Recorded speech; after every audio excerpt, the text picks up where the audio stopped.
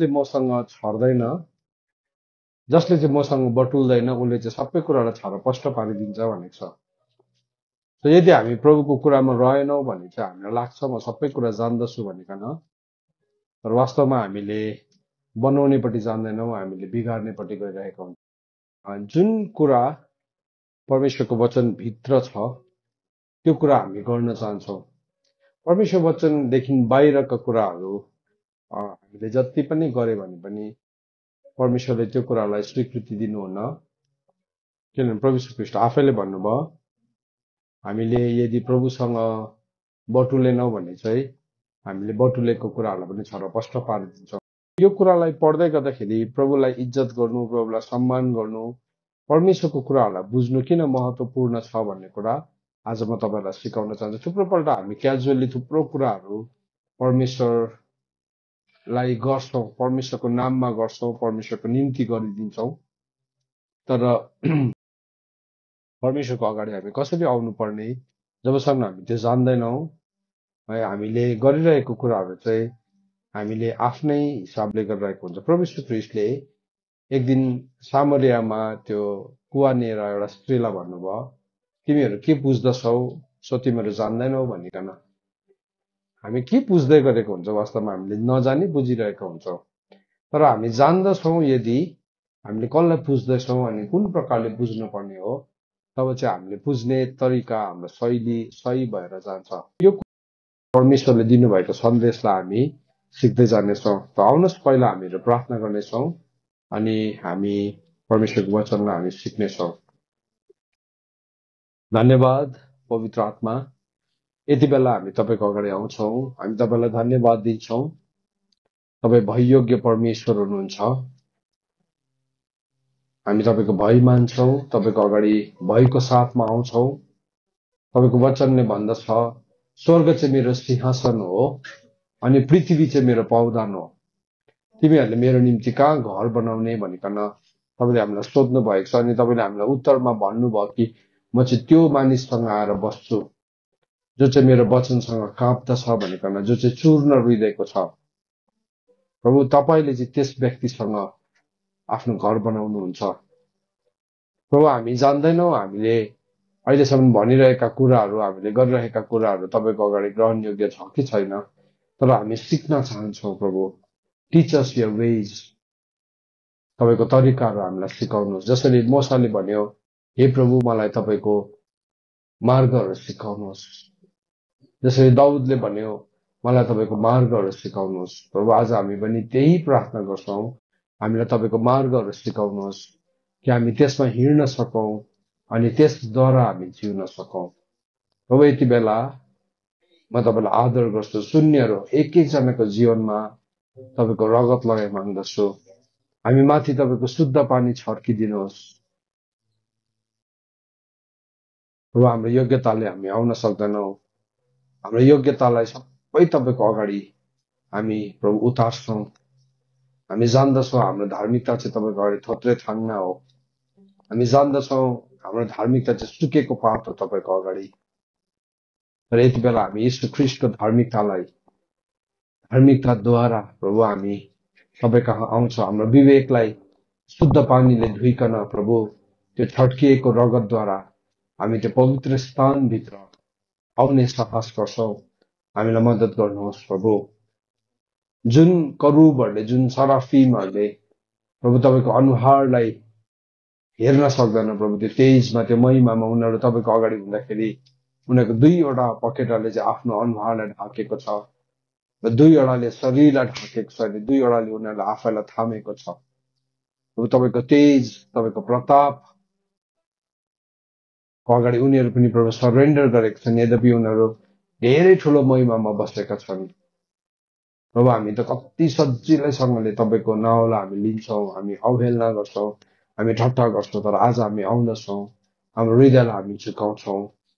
We look on to you, Jesus. हामी तपाईँलाई हेर्छौँ, तपाईँलाई हेर्छौँ, तपाईँलाई हेर्छौँ। प्रभु तपाईँ बाहेक अरू कोही पनि परमेश्वर कहाँ पुग्न सक्दैन।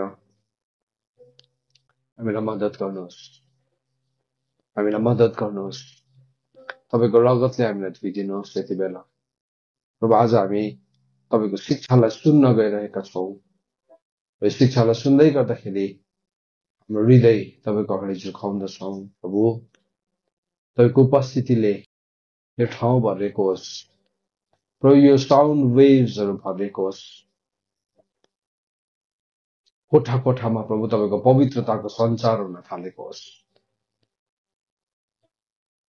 जीवनहरुमा पवित्रताको सञ्चार हुन थालेको होस् हाम्रो आँखाले हाम्रो राजालाई देख्न पाऊ प्रभु धन्यवाद धन्यवाद हामी तपाईको भय मान्छौं हामी तपाईलाई आदर गर्छौं तपाईलाई हामी सम्मान गर्छौं सबै आदर सबै सम्मान सबै गौरव सबै प्रशंसाको योग्य तपाई जो हुनुहुन्थ्यो जो हुनुहुन्छ अनि हुन आउनुहुने परमेश्वर मरेकोबाट बिउतनेमा प्रथम हामीलाई प्रेम गर्नुहुने आफ्नो रगतले हामीलाई किन्नुहुने अल्फा र ओमेगा परमेश्वर सारा पृथ्वीका राजाहरुका मालिक प्रभु हामी तपाईको अगाडि आएका छौं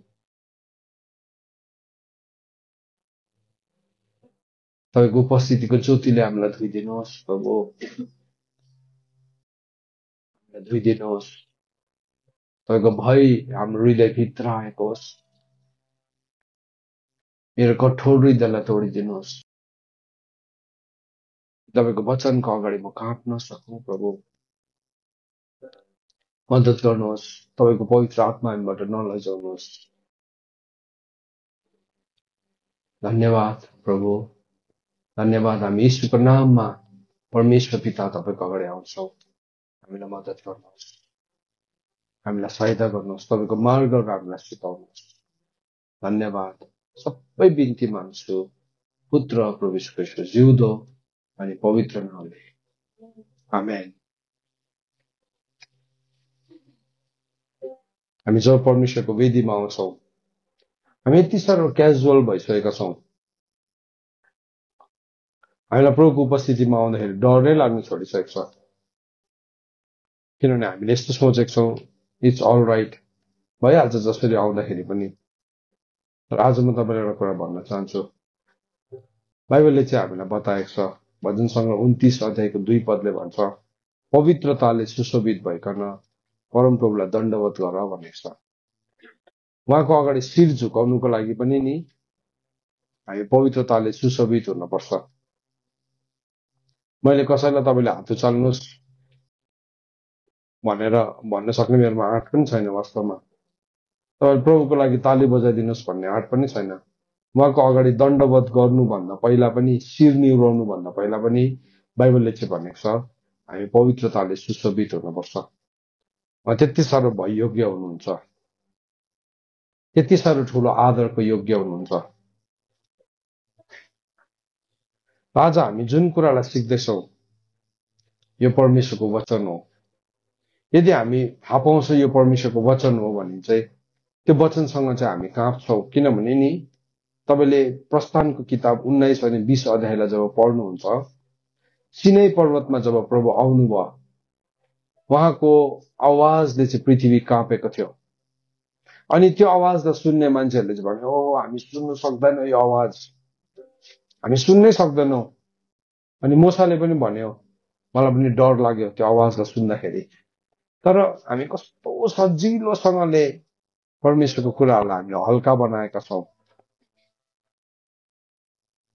आज हामी परमेश्वरको उपस्थितिमा आउँदै गर्दाखेरि आजदेखि हामी सिकौं भययोग्य परमेश्वर हुनुहुन्छ त्यो कुरालाई सिक्न गइरहेको छ त्यसकारणले गर्दा तपाईले सुन्नु भएको कुरा तपाईले सिक्नु भएको कुरा चाहिँ कुनै मान्छेको विचार होइन यो चाहिँ परमेश्वरको वचन हो परमेश्वरको वचन हामीलाई मानिलिनलाई कर लाउनु पर्दैन तपाईले मानिलिँदा चाहिँ परमेश्वरको वचन भएको होइन यो तपाईले मानिलिनु भएन भने परमेश्वरको वचन नै हो थुप्रोपल्ट हामीलाई कायल गराउनुपर्छ मान्छेले उदाहरण दिनुपर्छ हामीलाई रुवाउनुपर्छ हामीलाई एकदम मनमा एकदम घात लाग्नुपर्छ वचनले अन्त मात्रै हामी मान्छौं जब हामी उहाँको महानतालाई चिन्छौं नि परमेश्वरको वचन मान्दै गर्दाखेरि मेरो मुटु काम्दै गरेको डर लाग्दै गरेको हुन्छ हामी प्रभुको नामलाई आदर गर्न सिकौं आज हामी परमेश्वरको वेदीलाई सिक्न गएको छ। परमेश्वरको वेदी भनेको के हो? What is the law of the alter? परमेश्वरको वेदीको नियम के हो भन्ने कुराहरूलाई हामी सिक्न गइरहेका छौँ। सो तपाईहरु सबैजनाले मसँग प्रस्थानको किताब 20 अध्यायलाई खोल्नुहोस्।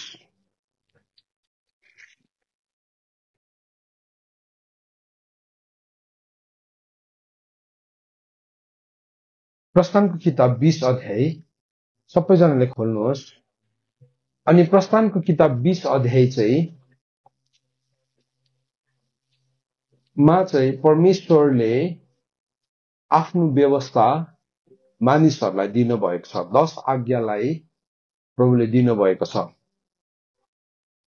सो यो 10 आज्ञा जब प्रभुले मानिसलाई दिनुभयो, यो 10 आज्ञा प्रस्थानको किताब 20 अध्यायमा यो जुन चाहिँ सिनाई पर्वतमा परमेश्वरले दिनु हुँदाखेरि चाहिँ यति बेला इट वाज द ओरल ल। ओरल ल भनेको चाहिँ प्रभुले सिधै आइकन मान्छेसँग एज इट इज बोल्नु भएको, जस्तो हो त्यस्तै। अनि त्यो आवाज चाहिँ यति साह्रो डरलाग्दो थियो, यति साह्रो भयानक थियो। त्यो 10 आज्ञालाई सुन्दै गर्दाखेरि नि मान्छेहरू के गर्यो भने मान्छेहरू पर बस्यो, यति साह्रो डरायो, यति साह्रो डरायो। अनि उनीहरूले भन्यो के भनेको छ भन्दाखेरि चाहिँ प्रस्थानको किताब 20 अध्यायको 19 पदलाई हेर्नुहोस्। सबैजनाले हेर्नुहोस् 18 र 19 पदलाई। सो माथि 17 पदसम्म 10 आज्ञा दिएको छ, 10 कमान्डमेन्ट्स। सो यो चाहिँ पहिलोपल्ट दिएको 10 आज्ञा थियो। सो हामी 3 पल्ट हामी बाइबलमा देख्छौँ जहाँ चाहिँ प्रभुले 3 पल्ट आज्ञा दिनुभयो मान्छेलाई, 3 पल्ट। अनि उनीहरूको हृदय कठोर भयो त्यो कुरालाई सुनेर। तर यो पल्ट जब पहिलोपल्ट उनीहरूले सुनेको थियो, यसरी लेखेको छ, जब सारा मानिसहरूले गर्जन, बिजुली र तुरैको आवाज सुने र पर्वतबाट धुवाँ उठिरहेको देखे, तब तिनीहरू थरथर काँपे र टाढै उभिरहे भनेको छ। सिनै पर्वतमा प्रभु आउनुभयो। अनि त्यो पर्वत, सिनै पर्वत जो मिश्र देशमा छ, अझै पनि त्यो पर्वत डढेको छ। अझैसम्म पनि तपाईँ यदि लिटरली सिनै पर्वतमा जानुभयो भने त्यो पर्वतमा एउटा पनि भेजिटेसन छैन, यति साह्रो डढेको छ। सो यो कति हजार वर्ष अगाडिको कुरा है। केही हजार वर्ष अगाडि केही भन्दा त्यो त छोपेर लेउ पलाएर के हुन्छ नि है, त्यो ठाउँमा फेरि भेजिटेसन उम्रिन्छ। तर परमेश्वरको उपस्थिति चाहिँ यति साह्रो शक्तिशाली छ कि अहिलेसम्म पनि सिनै पर्वतको त्यो ठाउँमा जहाँ प्रभुले टेक्नु भएको हो, केही पनि उम्रिँदैन। यति साह्रो भस्म भयो त्यो डाँडा। कस्तो चाहिँ भस्म भयो होला। सो हामीले त अहिले यसो सुन्दाखेरि चाहिँ कस्तो सुन्छौँ भन्दाखेरि चाहिँ गर्जन, बिजुली र तुरैको आवाज भन्दाखेरि हामीलाई साधारण जस्तो लाग्छ। कतिपल्ट नि जब पनि तुरै बजार अथवा अर्को स्वरमा प्रभुलाई प्रशंसा गर्दै गरेको हुन्छ, कतिजनालाई मन पर्दैन, यस्तो के तमासा गरेको भन्छ। हुनु पनि कतिले तमासै गरिरहेको हुन्छ। किनभने यदि त्यो आत्मा र सत्यतामा गरेन, यदि त्यो प्रेममा गरेन भने त्यो झ्याली मात्रै हो भनेर वचनले भनेको छ। तर यदि त्यो आत्मा र सत्यतामा गरेको हो भने चाहिँ त्यो तमासा होइन। तर त्यो पनि कतिजनालाई तमासा जस्तो लाग्छ। तर त्यो भन्दा त्यसलाई त्यो जुन चाहिँ साउन्ड छ, जुन चाहिँ भोल्युम छ, जुन चाहिँ इन्टेन्सिटी छ, त्यो दिन जब प्रभु यीशु ख्रीष्ट सिनै पर्वतमा आउनुभयो, त्यो भन्दाखेरि चाहिँ हजारौं गुणा बेसी थियो। प्रकाशको पुस्तकले भन्छ कि प्रभुको आवाज चाहिँ हजारौं समुद्रको गर्जनहरू जस्तै थियो। त्यस्तै नै यो मात्रा पनि it was so big, so intense, यति साह्रो ठुलो भयो। त्यो आवाजलाई सुन्ने बित्तिकै मान्छेहरू चाहिँ के भयो, मान्छेहरू चाहिँ थरथर काँपे भनेको छ, यति साह्रो डरायो। परमेश्वरको ओरिजिनल भोइस यति साह्रो ठुलो छ, त्यसलाई सुन्ने बित्तिकै नि सबैजना थर थर थर काँप्न थाल्छ। तर त्यो ओरिजिनल भोइसलाई त नि हामीले यति साह्रो बेसी क्रिम हालेको छौँ, यति साह्रो बेसी भ्यानिला हालेको छौँ, त्यसभित्र यति साह्रो बेसी स्ट्रबेरी हालेको छौँ, त्यसभित्र के हालेको छौँ, आफ्नै हिसाबको, आफ्नै फ्लेभरको।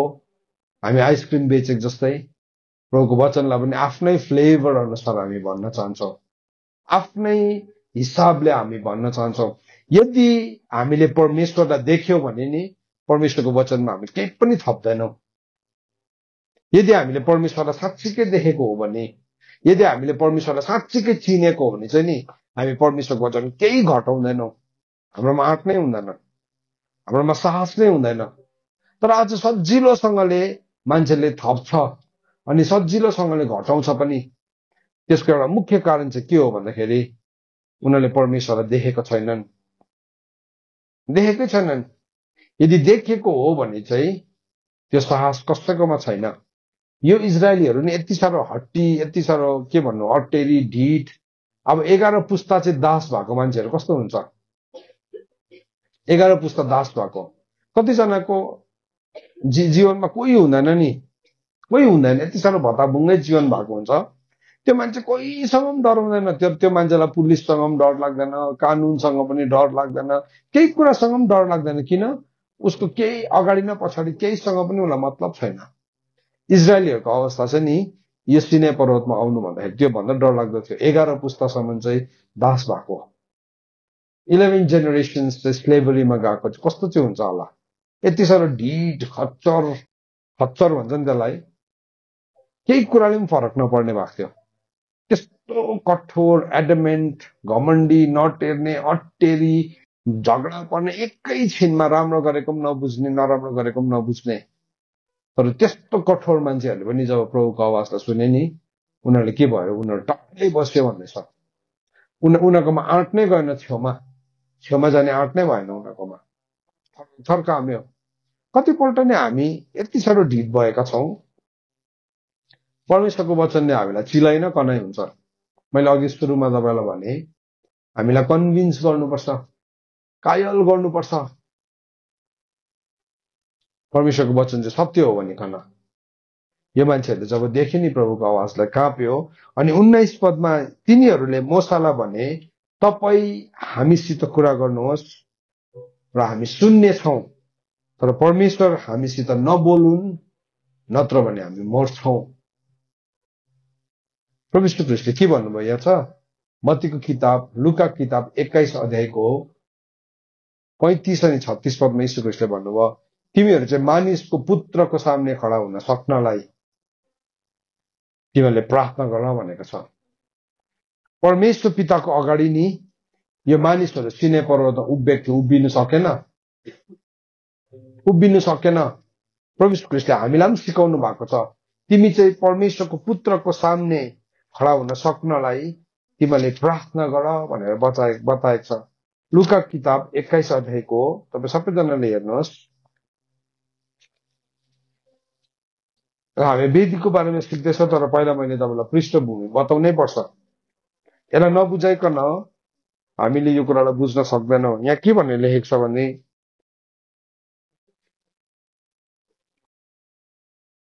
पैँतिस र 36, किनकि 36 पदलाई पढ्नुपर्छ सिधै। यसै कारण यी सबै परि आउने कुराहरूदेखि उम्कन र मानिसको पुत्रको सामने उभिनको निम्ति योग्य ठहरिनलाई तिमीहरू जागा रह र सधैँ प्रार्थना गर। उनीहरू उभिनु सकेन, दे कुड नट स्ट्यान्ड, उभिनु सकेन। त्यो दिन जब प्रभु सिनै पर्वतमा आउनु भयो नि, उभिनु सकेन। आज हामी हाम्रो आफ्नै कुराहरूसँग हामी जिरहेका छौँ, आफ्नै घमण्डमा हामी हट्टी भइरहेका छौँ। तर जब प्रभु ख्रीष्ट आउनुहुन्छ नि, त्यति बेला मान्छे उभिनु सक्दैन। किनभने हामी यो कुरा चाहिँ अघिबाटै देख्छौँ। सिनै पर्वतमा जब प्रभुको उपस्थिति आयो नि, कोही पनि उभिनु सकेन। अर्को ठाउँमा के भनेको छ भने मोसा पनि काम्यो भनेको छ। मोसा पनि डरले थर काम्यो भनेको छ, हिब्रूको किताबमा भनेको छ। मोसा पनि त्यो आवाजलाई सुनिकन यति साह्रो काप्यो भनेको छ, जसले चाहिँ परमेश्वरलाई मुखामुख हेर्थ्यो। तर त्यो दिन नि उसको हृदय पनि काप्यो। यीशु ख्रीष्टले हामीलाई भन्नुभएको छ, लुका 21 को 36 तपाईँले लेख्नुहोस्। यहाँ प्रस्थानको किताब 20 अध्यायको 19 पदमा लुका 21 को 36 लाई लेख्नुहोस्। अनि म तपाईँहरूलाई भन्न चाहन्छु, अब हामी ठट्टा गर्न छोडौं। परमेश्वरको वचनको नि कायलता हामीलाई प्रमाणित गर्न पर्ने अवस्थादेखि हामी हुर्कौं। अब प्रभुले भन्नुभएको छ भने सत्य हो। प्रभुले भन्नुभएको छ भने मलाई अर्को प्रमाण चाहिँदैन। I don't need another proof. उहाँले भन्नुभएको छ नि उहाँले भन्नु नै भएको हो। प्रभुले भन्नुभयो, किन चाहिँ यसरी भन्नुभएको भन्नुहोस् त। लुका 21 को 36 पदमा, तिमी चाहिँ परि आउने कुराहरूबाट उम्किन र मानिसको पुत्रको सामने खडा हुन सक्नलाई तिमी निरन्तर प्रार्थना गर भन्दाखेरि चाहिँ नि, किनभने जब हामी उहाँको सामने लिटरली एक दिन खडा हुन्छौँ नि, त्यति बेला चाहिँ नि अच्छा मान्छेहरू पनि त्यति बेला बेहोस हुन्छ, मुर्छा पर्छ, उभिन सक्दैन। प्रभु यीशु ख्रीष्टकै छातीमा टाँसिने यूहन्ना जब प्रभु यीशु ख्रीष्टको दर्शन नदेखे नि, ऊ मुर्छा पर्यो। बाइबलले भनेको छ अचेत भयो, ही वेन्ट इन्टु अ ट्रान्स। उसको शरीरले थाम्न सकेन, ऊ अचेत भयो, किनभने उसले अघि देखेको यीशु र उसले अब यीशु ख्रीष्ट जब महिमामा देखे नि, त्यति बेला चाहिँ उसले थाम्न सकेन। अनि शैतानको बारेमा बाइबलले के भन्छ भने नि, यीशु ख्रीष्टको आगमनमा उहाँको प्रकाशले नै त्यो चाहिँ नाश भएर जान्छ भनेर लेखेको छ। दोस्रो थेसलोनिके 2 अध्यायको 8 पदमा त्यो चाहिँ नाश भएर जान्छ। So glorious. आज हाम्रोमा नि डिबेट्सहरू छ, आज हाम्रोमा तर्कहरू छ, आज हाम्रोमा भन्ने कुराहरू छ, ओ परमेश्वरको वचनलाई विरोध गर्न सक्छौँ आज हामी। तर जुन दिन हामी उहाँको अगाडि उभिन्छौँ नि, त्यो दिन चाहिँ नि उहाँको प्रकाशको ज्योतिले नै थुप्रो कुराहरू चाहिँ नि जलेर जान्छ। यस कारणले गर्दाखेरि म आज तपाईँहरूलाई एन्करेज गर्न चाहन्छु, परमेश्वरको वचनमा लेखेको कुरालाई हामीलाई प्रमाणित गर्न नपरोस्। परमेश्वरको वचनमा यदि नगर भनेको छ भने हाम्रो मन डराउनुपर्छ। परमेश्वरले नगर भनेको छ, परमेश्वरको वचनले हो भनेको छ भने हामीले जान्नुपर्छ परमेश्वरको वचनले हो भनेको हो भनेर। तर त्योभन्दा बढी हामीले केही कुरा गर्ने कोसिस गर्छौँ भने मत्ती 5 को 38 पदले भन्छ, त्यो चाहिँ परमेश्वरबाट होइन, त्यो चाहिँ दुष्टतर्फबाट हो। त यहाँ अब हामी हेर्छौँ फेरि प्रस्थानको किताब 20 अध्यायको 19 पदमा उनीहरू डरायो, उनीहरू थरथर काप्यो, उनीहरूलाई कस्तो लागेको थियो, हेरौँ न, लेट्स सी गड, देखाइ जाला, फेस गरौँला, कसले देखेको छ मरेपछि दुमै राजा भन्दै बसिरहेको थियो। तर जब प्रभु आउनु भयो नि त्यो पर्वतमा, त्यति बेला चाहिँ उनीहरूको मुटु काप्यो। प्रभु यीशु ख्रीष्ट जब आउनुहुन्छ नि, उहाँको आगमनको प्रकाशमा थुप्रो कुराहरू जलेर जान्छ। आज जुन कुराहरूसँग हामी घमण्डी भइरहेका छौँ, हिब्रूको किताब 4 अध्यायको 13 पदले भन्छ, एक दिन मानिसले चाहिँ हरेक कुराको न्याय इन्साफ दिनुपर्ने हुन्छ, त्यो वचनको आधारमा, according to his word. So प्रभुले त्यहाँदेखि त्यसको बादमा प्रभुले के दिनु भने नि, ल दिनुभयो। म तल 20 र 21 पनि पढिहाल्नु पर्यो। प्रस्थान 20 को 20 र 21, 19 पदसम्म हामीले पढ्यौं। अब त्यसको 20 र 21 मा यसो लेखेको छ, मोसाले मानिसहरूलाई भने, नडराऊ, किनकि परमेश्वर तिमीहरूलाई जाँच्नलाई उहाँको भय तिमीहरूको सामु रहोस् र तिमीहरूले पाप नगर भनेर आउनु भएको हो। प्रभु 3 वटा कुरा गर्नलाई आउनु भएको थियो त्यति बेला, जब परमेश्वरले ल दिँदै हुनुहुन्थ्यो। परमेश्वरको ल, परमेश्वरको व्यवस्था हामीलाई 3 वटा कुराको लागि दिएको रहेछ। के रहेछ भन्दाखेरि चाहिँ त्यो लले चाहिँ हामीलाई जाँच्छ। परमेश्वरको व्यवस्थाले, परमेश्वरको आज्ञाहरूले चाहिँ मलाई जाँच्छ। अहिले नै मलाई जाँचेको राम्रो हो।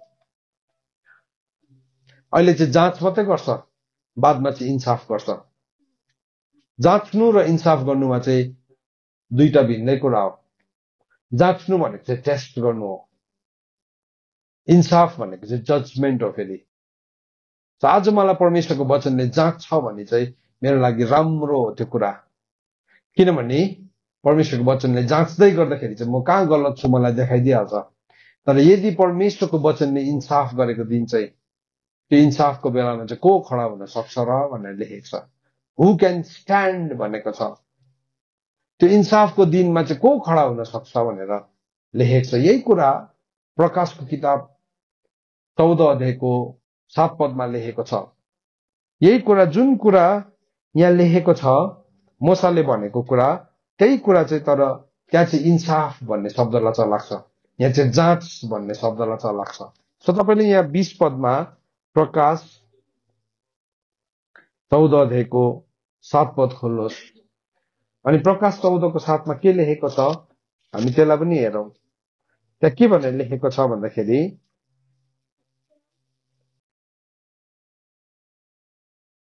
परमेश्वरको डर मान, उहाँलाई महिमा देऊ, किनकि उहाँको न्यायको घडी आएको छ। जाँचको घडी भनेन, त्यहाँ चाहिँ न्यायको घडी हो। र जाँच र न्यायलाई चाहिँ हामीले बुझ्नुपर्छ। अहिले चाहिँ परमेश्वरको व्यवस्थाले चाहिँ हामीलाई के गर्छ? जाँच्छ। परमेश्वरको वचनले चाहिँ हामीलाई के गर्छ? जाँच्छ। हिब्रू 4:12 भन्छ परमेश्वरको वचन चाहिँ कुनै पनि दुई धारे तरवार भन्दा पनि धारिलो,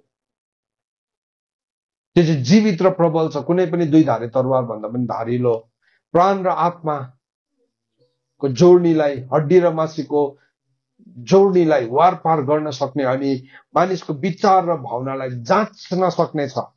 अहिले चाहिँ परमेश्वरको वचनले चाहिँ हामीलाई जाँचिरहन्छ, टेस्ट गरिरहन्छ।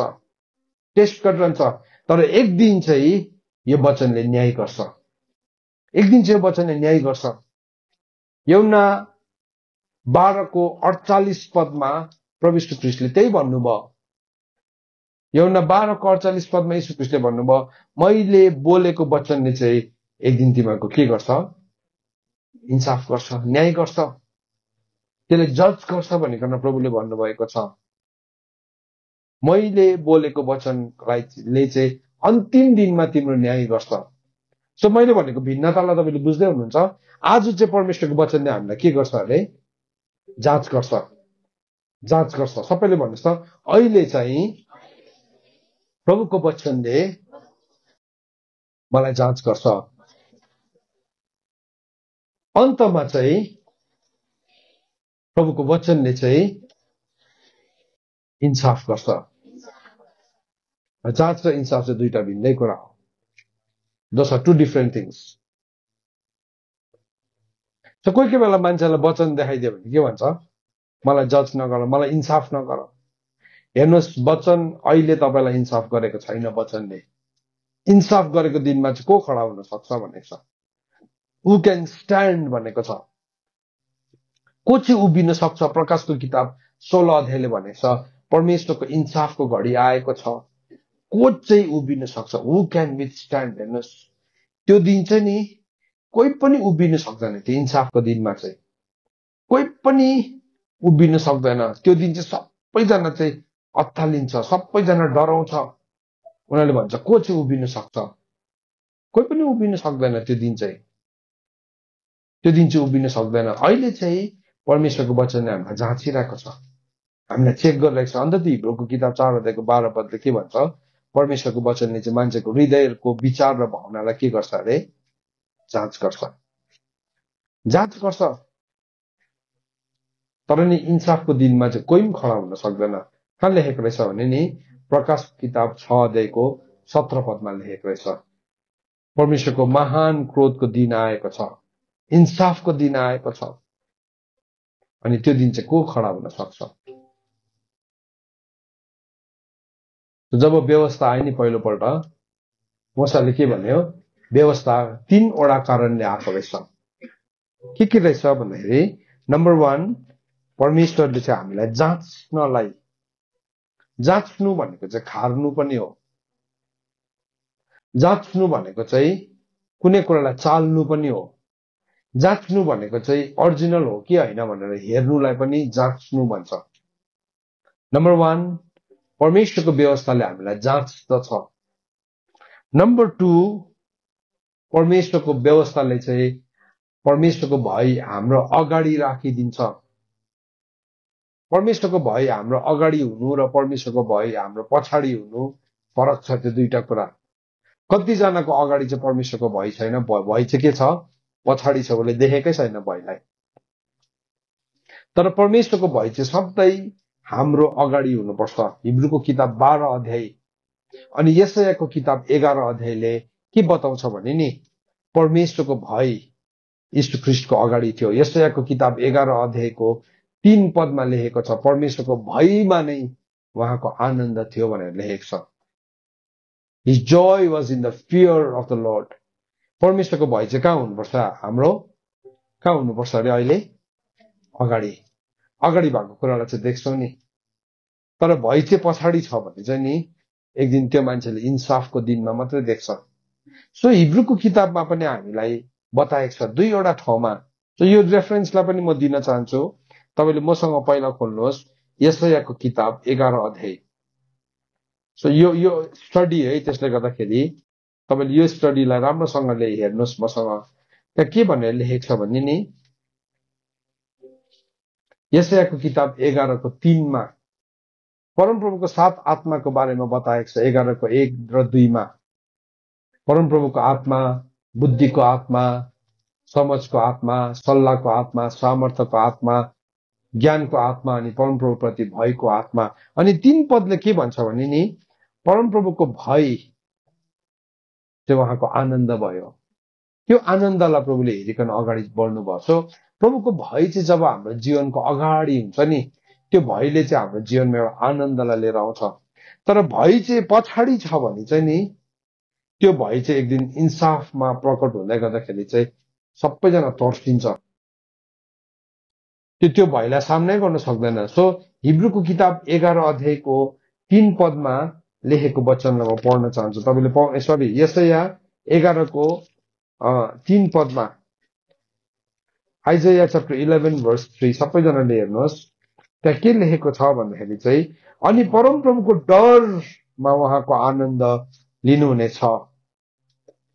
परमप्रभुको डर चाहिँ नि यीशु ख्रीष्टको अगाडि थियो अरे। यीशु ख्रीष्टको अगाडि परमप्रभुको भय चाहिँ। सो जब परमेश्वरको भय हाम्रो अगाडि हुन्छ, त्यो चाहिँ के हो? हाम्रो जीवनमा ज्ञानको सुरु हो। जब परमप्रभुको भय हाम्रो अगाडि छ, त्यो चाहिँ के हो? दुष्टतालाई घृणा गर्नु हो। जब परमप्रभुको भय हाम्रो अगाडि हुन्छ, हामी घमण्ड र अहंकारलाई के गर्छौं? इन्कार गर्छौं। यदि परमेश्वरको भय हाम्रो अगाडि छैन भने नि, हाम्रो जीवनमा ज्ञानको सुरुवात हुँदैन। हाम्रो जीवनमा संसारिक, स्वाभाविक र शैतानिक ज्ञान आउँछ। त्यहाँदेखि हामी प्रभुको फ्लेभरलाई बेच्न थाल्छौं। Strawberry flavour, vanilla flavour, chocolate flavour, hot and shower flavour, प्रभुको फ्लेभर बनाएर बेचिरहेको छ आज मान्छेले। किन भन्नुहोस् त? भय अगाडि छैन नि। भय अगाडि भन्ने चाहिँ नि भन्ने आँट पनि आउँदैन। प्रभुको भय अगाडि छ भने चाहिँ नि हामी त्यस्तै नजर उठाएर प्रभुलाई जेसुकै भन्ने साहस नै आउँदैन। कोही बेला एउटा क्लासरुममा जानुहोस् न, टिचर छैन भने स्टुडेन्टहरू हल्ला गरेर उफ्रिरहेको हुन्छ नि है, उफ्रिरहेको हुन्छ, के गरिरहेको हुन्छ। तर टिचर आउने बित्तिकै के हुन्छ? क्लासको त्यो वातावरण नै सट्टै बदलिन्छ। किन टिचरको भय अगाडि आयो नि त। तर क्लासरुमदेखि बाहिर हुँदाखेरि त केही न केही हो। कतिजनाको जीवनको क्लासरुमदेखि नि प्रभु बाहिर छ, अनि भित्र जे भन्नु मन पर्यो भनिरहेको छ, भित्र जे गर्नु मन पर्यो गरिरहेको छ। एक दिन नि जब हामी प्रभुको अगाडि उभिन्छौँ नि, त्यति बेला कसको तर्क सही र कसको वितर्क सही भनेर जज हुँदैन। त्यसरी प्रभुको प्रकाशले नि जल्छ। जे कुरा सही छ त्यो छिरेर उतापट्टि जान्छ, जे गलत छ नि यहाँ यतापट्टि नै भस्म हुन्छ। त हामीलाई चाहिँ कोही बेला यस्तो लाग्छ, प्रभुले एक दिन स्वर्गमा मेरो पक्ष लिनुहुन्न, कसैको पनि पक्ष लिनुहुन्न, मेरो पनि लिनुहुन्न, तपाईँको पनि लिनुहुन्न। तर पक्ष चाहिँ उहाँले भएको लिनुहुन्छ, पक्ष चाहिँ उहाँले वचनको लिनुहुन्छ। त त्यसो हो भने चाहिँ म चाहिँ परमेश्वरको वचनसँग रहनु आवश्यक। It is important for me that I abide in his word and his word abide in me. म उहाँको वचनमा रहनु अनि उहाँको वचन ममा रहनु आवश्यक छ। होइन भने चाहिँ के हुन्छ? म आफ्नै तर्क दिन्छु, मेरो आफ्नै वितर्कलाई म दिइरहन्छु, आफ्नै तर्क वितर्क दिन्छु, अनि म सम्झिन्छु मेरो तर्क सही छ, ओ मेरो तर्कलाई माने, ओ मेरो तर्कलाई पत्यायो। हेर्नुहोस्, कन्सेन्सस चाहिँ नि it is not the will of God. भिडले के भन्छ त्यो चाहिँ परमेश्वरको इच्छा होइन। तर परमेश्वरको भय हाम्रो अगाडि छ कि छैन? सो यीशु ख्रीष्टको अगाडि चाहिँ के थिएछ? परमेश्वरको भय थियो। हिब्रूको किताब हामीले यशायाको किताब 11:3 पढ्यो। हिब्रूको किताब 12 पनि यो वचनलाई म पढ्न चाहन्छु। यो हिब्रूको किताब 12 पनि यो कुरा लेखेको छ। तपाईँहरूले मसँग हेर्नुहोस्। हिब्रूको किताब 12 को 1 र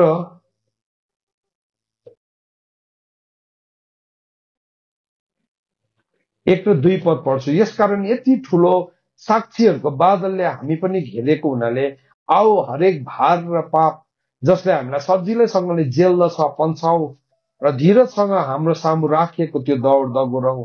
हाम्रो विश्वासको कर्ता र सिद्ध पार्नु हुने येशूलाई हेर्दै, जसले आफ्नो अघिल्तिर राखिएको आनन्दको निम्ति सर्वलाई पनि तुच्छ ठानेर क्रुसको शासना सहनुभयो र परमेश्वरको दाहिने हातपट्टि बस्नु भयो। सो बाइबलले के भन्दैछ? यीशु ख्रीष्टलाई हेरेर चाहिँ हामीले हाम्रो दौडलाई दौडिनु। हाम्रो अगाडि चाहिँ को हुनुपर्छ अरे? यीशु ख्रीष्ट। Fear of the lord. प्रभु यीशु ख्रीष्टको आनन्द चाहिँ केसमा थियो अरे? परमेश्वरको भयमा आनन्द थियो। सो जब हामी परमेश्वरको भय राख्छौं नि, परमेश्वर हामीसँग आनन्दित हुनुहुन्छ। परमेश्वरको भयलाई कतिजनाले पछाडि राखेको छ। म कतिपल्ट परमेश्वरको भयलाई पछाडि राख्छु। जब म परमेश्वरको भयलाई मेरो पछाडि राख्छु नि, तब म क्याजुअल बनिन्छु परमेश्वरको कुराहरूसँग। त्यति बेला म मेरो रेचकी साट्न चाहन्छु, त्यति बेला म मेरो ढुक्कुर बेच्न चाहन्छु। तर यदि परमेश्वरको भय हाम्रो अगाडि छ भने चाहिँ त्यो भयले चाहिँ हामीलाई के गर्छ? हाम्रो दौडलाई धीरजसँग दौडिन दिन्छ। हामी शर्माउँदैनौं। हामी एक्लो हुनुदेखि डराउँदैनौं, एक्लो हुनुदेखि लजाउँदैनौं। यीशु ख्रीष्ट क्रुसमा पुगिन्जेलसम्म यति साह्रो एक्लो हुनु भएको थियो। उहाँसँग कोही पनि थिएन। नो वान वाज विथ हिम। तर उहाँ चाहिँ को हुनुहुन्छ भन्दाखेरि चाहिँ उहाँले आफ्नो अघिल्तिर राखेको आनन्दलाई, उहाँको अघिल्तिर राखेको आनन्द के थियो? हजुर, परमेश्वरको भय थियो। हिब्रूको किताब 11:3 नै हेर्यौं हामीले, परमेश्वरको भयमा नै उहाँको आनन्द थियो। सो उहाँको अघिल्तिर चाहिँ के थियो? परमेश्वरको के थिएछ? भय थियो। उहाँको अघिल्तिर चाहिँ के थिएछ? परमेश्वरको भय। सो तपाईँले यहाँ नि हिब्रू 11:3 लेख्नुहोस्। उहाँको अघिल्तिर राखेको आनन्द भनेको चाहिँ that is the fear of the lord. Hebrew 12:2 मा तपाईँले लेख्नुहोस्, यशाया 11:3। अनि आज म तपाईँलाई सोध्न चाहन्छु, तपाईँको अघिल्तिर के छ? तपाईँको अघिल्तिर चाहिँ के छ? यदि परमेश्वरको भय हाम्रो अघिल्तिर छैन भने चाहिँ नि, हामीलाई जे गर्नु मन पर्यो हामी त्यही नै गर्छौं। दाउदले के भनेको छ? तपाईँको विरुद्धमा पाप नगरौँ भनेर तपाईँको व्यवस्थालाई मैले मेरो अगाडि राखेको छु, so that I will not scene against you. तपाईँको विरुद्धमा पाप नगरौँ भनेर चाहिँ तपाईँको वचनलाई मैले मेरो ओठमा, मेरो हृदयमा, मेरो अगाडि, थुप्रो एक्सप्रेसन छ त्यसको। हृदयमा पनि छ, ओठमा पनि छ, अगाडि पनि राखेको छ। सबै अगाडि छ नि, ओठ कहाँ छ हाम्रो? हजुर, पछाडि घुचुकमा छ ओठ। हजुर, अगाडि छ नि, अगाडि। हृदय कहाँ छ? अगाडि छ। आँखा कहाँ छ? अगाडि छ। Everything is in front. तर हामी ब्याकप्याक बनाइरहेको हुन्छ कोही कोही बेला परमेश्वरको भएको। त्यहाँदेखि मलाई कसैसँग रिस उठ्यो भने परमेश्वरसँग डराई मलाई त्यसो भन्छस्? मलाई हामी भन्छ म योनाले भने म चाहिँ घट्नुपर्छ, उहाँ चाहिँ बढ्नुपर्छ। He has to increase। परमेश्वरको भय नि साँच्चै नै हाम्रो अगाडि छ भने नि, हाम्रो लाइफमा एउटा शक्तिशाली कुरा के हुन्छ भने नि, हामीले पाप गर्न छोड्छौं। अन्त त बाइबलमा भनेको छ परमेश्वरको बालकले पाप गर्न छोडेको हुन्छ। किन भन्नुहोस् त? उसको अगाडि चाहिँ परमेश्वरको भय छ। The fear of the lord has to go before us. परमेश्वरको भय चाहिँ हाम्रो अगाडि अगाडि जान दिनुपर्छ। हामी चाहिँ हाम्रो भयलाई ल्याउँछौँ। म एउटा लिडर भए भन्दैमा म मेरो भयले मान्छेलाई कन्ट्रोल गर्ने कोसिस गर्छु। त्यो चाहिँ शैतानीको, ईश्वरीय होइन, माथिबाट आएको ज्ञान होइन। त्यो चाहिँ संसारिक, शैतानिक र के हो? स्वाभाविक हो त्यो चाहिँ। तर यदि परमेश्वरको भय मेरो अगाडि छ भने चाहिँ नि, म जस्तै ठुलो ओहदामा बस्ने मान्छे भने पनि म परमेश्वरको विरुद्धमा पाप गर्न सक्दिनँ। I can never seen. किन? म परमेश्वरलाई देख्छु अगाडि, परमेश्वरको भयलाई देख्छु। सो परमेश्वरको भय आज हराएको कारणले गर्दाखेरि नि मान्छेले जे गर्नु मन पर्दाखेरि पनि गरिरहेको छ। They don't have the fear of Lord in their heart. कस्तो कस्तो भएका छौँ हामी, अरूलाई किन भन्नु, हामी आफैलाई हेरौँ। Let us look at ourselves. हामी कस्तो छौँ, हाम्रो अगाडि परमेश्वरको भय छ कि छैन। प्रभुले हामीलाई एकदम क्लियरली सिकाउनु भएको छ, परमेश्वरको भय हाम्रो अगाडि हुन जरुरी छ। सो प्रस्थानको किताब 20 अध्यायको 20 पदमा भन्दैछ, परमेश्वरको व्यवस्था चाहिँ हामीलाई दिनुभएको कारण चाहिँ 3वटा कारण रहेछ। नम्बर 1 के रहेछ, हामीलाई जाँच्नलाई। तैँले नचोर भनेको चाहिँ नि अर्कोलाई भन्नुलाई दिएको होइन, म आफैलाई जाँच्न दिएको, मैले चोरेको त छुइनँ। तैँले हत्या नगर भनेको चाहिँ अर्कोलाई भन्नुभन्दा पनि बेसी चाहिँ नि म आफैलाई जाँच्न दिएको, मैले हत्या त गरेको छुइनँ, जाँच्नुलाई दिएको हो। अनि यो शक्तिशाली कुरा हो, मलाई पर्सनली दिएको छ आज। त्यो जाँचभित्र म जान सक्छु अहिले नै, किनभने यदि मैले जाँचेको छु भने चाहिँ म न्यायमा पर्दिन। तर यदि मैले अहिले जाँचिनु दिन्दिनँ आफैलाई भने चाहिँ एक दिन परमेश्वरको न्यायमा पर्छु। अनि बाइबलले भन्छ परमेश्वरको हातमा पर्नु चाहिँ डरलाग्दो कुरा हो, भयानक कुरा हो। सो दोस्रो कुरा चाहिँ के भने नि, परमेश्वरको भय तिमीहरूको सामु रहोस्। That the fear of him may be before you. परमेश्वरको भय। यो शब्द होइन मेरो प्रियहरू, यो कविता होइन। बाइबलले भजन सङ्ग्रह 2:11 भन्छ, serve the lord with fear. डरसँग परमेश्वरको सेवा गर भनेको छ। डरसँग परमेश्वरको सेवा गर। परमेश्वरको भय हाम्रो अगाडि छ भने नि हामी डराउँछौँ। हाम्रो समयलाई नि हामी त्यत्तिकै फाल्नुदेखि डराउँछौँ। हामी निन्दके हुनदेखि डराउँछौँ। हामी झुट बोल्नदेखि डराउँछौँ। हामी व्यभिचार गर्नदेखि डराउँछौँ। हामी चोर्नुदेखि डराउँछौँ। किनभने मेरो आँखाको अगाडि के छ, परमेश्वरको भय छ। There is the fear of the lord. अन्त त बाइबलले भनेको छ, ए मेरो बालकहरू आऊ तिमीहरूलाई म परमेश्वरको भय मान्न सिकाउँछु। भजन सङ्ग्रह 34:11। भजन सङ्ग्रह 34 अध्याय कति बेला लेखेको थियो भने जब दाउद साउलदेखि भाग्दै थियो, मान्छेको डरले भाग्दै थियो। मान्छेसँग डराउँदाखेरि नि के हुँदो रहेछ भने नि हामीले परमेश्वरको भयलाई नै हराइ पठाउँदो रहेछौँ। उसको जीवनमा नि त्यो खेदो आउनु जरुरी थियो। तर कोही बेला नि खेदोमा नि हामी परमेश्वरको भय भन्दा पनि बेसी चाहिँ मान्छेको भय मान्छौँ। यसले के भन्छ होला, आज म मेरो भाइसँग बात मार्दै थिएँ दिउँसो, अनि मैले उसलाई सिकाउँदै थिएँ, तपाईँहरूलाई पनि भन्न चाहन्छु, मेरो जीवनको कुनै गलत कुरा जससँग अर्को मान्छे डराउँछ नि त्यसलाई चाहिँ विचक्राफ्ट भन्छ। मेरो जीवनको गलत कुरासँग तपाईँ डराउनुहुन्छ, घमण्ड मेरो जीवनको गलत कुरा हो नि है, त्योसँग तपाईँलाई मैले डर लगाउँदैछु भने चाहिँ नि त्यो चाहिँ मैले कुन चाहिँ पावर चलाएको हो, विचक्राफ्टको। तर तपाईँ बुद्धिमान छ भने चाहिँ नि तपाईँ त्यो घमण्डसँग डराउनुहुन्न, तपाईँ परमेश्वरसँग डराउनुहुन्छ। हाम्रो जीवनको निर्णयहरू सजिलो भएर जान्छ यो कुरालाई बुझ्यौँ भने। परमेश्वरको भय नि हामीले राख्यो भने हामी झगडा पर्नु पर्दैन। तर कोही बेला हामी कन्फ्युज हुन्छ नि, आला यो निर्णय लिनु कि नलिनु, यो निर्णय लिनु कि नलिनु। सुन्नुहोस्, परमेश्वरको भय चाहिँ पहिला आउनुपर्छ। The fear of the lord is the beginning, सुरु हो। त्यो चाहिँ परमेश्वरको भय चाहिँ के हो, सुरु हो, ज्ञानको सुरु हो भनेको छ। अनि त्यो ज्ञान चाहिँ को हुनुहुन्छ याद छ तपाईँलाई, येशू ख्रीष्ट हुनुहुन्छ स्वयं। पहिलो कोरिन्थी 1:24 भन्छ, येशू ख्रीष्ट परमेश्वरको ज्ञान, परमेश्वरको बुद्धि हुनुहुन्छ।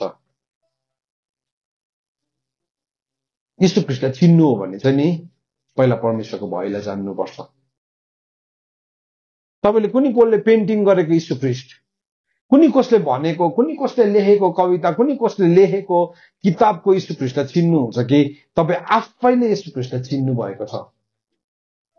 थुप्रोजना मान्छेले नि पेन्टिङको येशू ख्रीष्टलाई चिनिरहेको हुन्छ, हलिउडको येशू ख्रीष्टलाई चिनिरहेको हुन्छ, बलिउडको येशू ख्रीष्टलाई चिनिरहेको हुन्छ, कुनै कसले प्रचार गरेको येशू ख्रीष्टलाई चिनिरहेको हुन्छ। अस्ति मैले यहाँ हुने नानीहरूलाई सोध्दै थिएँ, तिमीलाई थाहा छ, do you know why do you believe Jesus? मैले सोध्दै थिएँ यिनीहरूलाई सिन्सियरली, तिमीले यीशु ख्रीष्टलाई विश्वास गर्छौ भनेर सोध्दै थियो। गर्छु, सबैले गर्छु। मैले सोधेँ त्यसको कारण बताऊ, तिम्रो कारण के हो यीशु ख्रीष्टलाई विश्वास गर्ने? अनि उसले कसैले भन्दै थियो मेरो आमाको लागि प्रार्थना गरे कि अन्त जाति भयो, यीशु ख्रीष्ट जाति पर्नु हुने हुँदो रहेछ। गुड, राम्रो, भेरी गुड, तिमी राम्रो टेस्टिमनी। तर त्यो भन्दा बियोन्ड छ। तिमी यीशु ख्रीष्टलाई चिन्नुको लागि चाहिँ कुनै मान्छे जाति भएर मात्रै चिन्नु हुँदैन। कुनै मान्छे जाति होस् कि नहोस्, तिमी यीशु ख्रीष्टलाई चाहिँ त्यति बेला चिन्नु थाल्छौ जब तिमीले परमेश्वरको भय मान्नु थाल्छौ। when you have the fear of Lord, त्यहाँदेखि चाहिँ नि तिमीले यीशु ख्रीष्टलाई चिन्नु थाल्छौ। अनि त्यहाँदेखि चाहिँ तिमीले यीशु ख्रीष्टलाई व्यक्तिगत रूपमा अब प्रभु भनेकोलाई स्वीकार गर्छौ।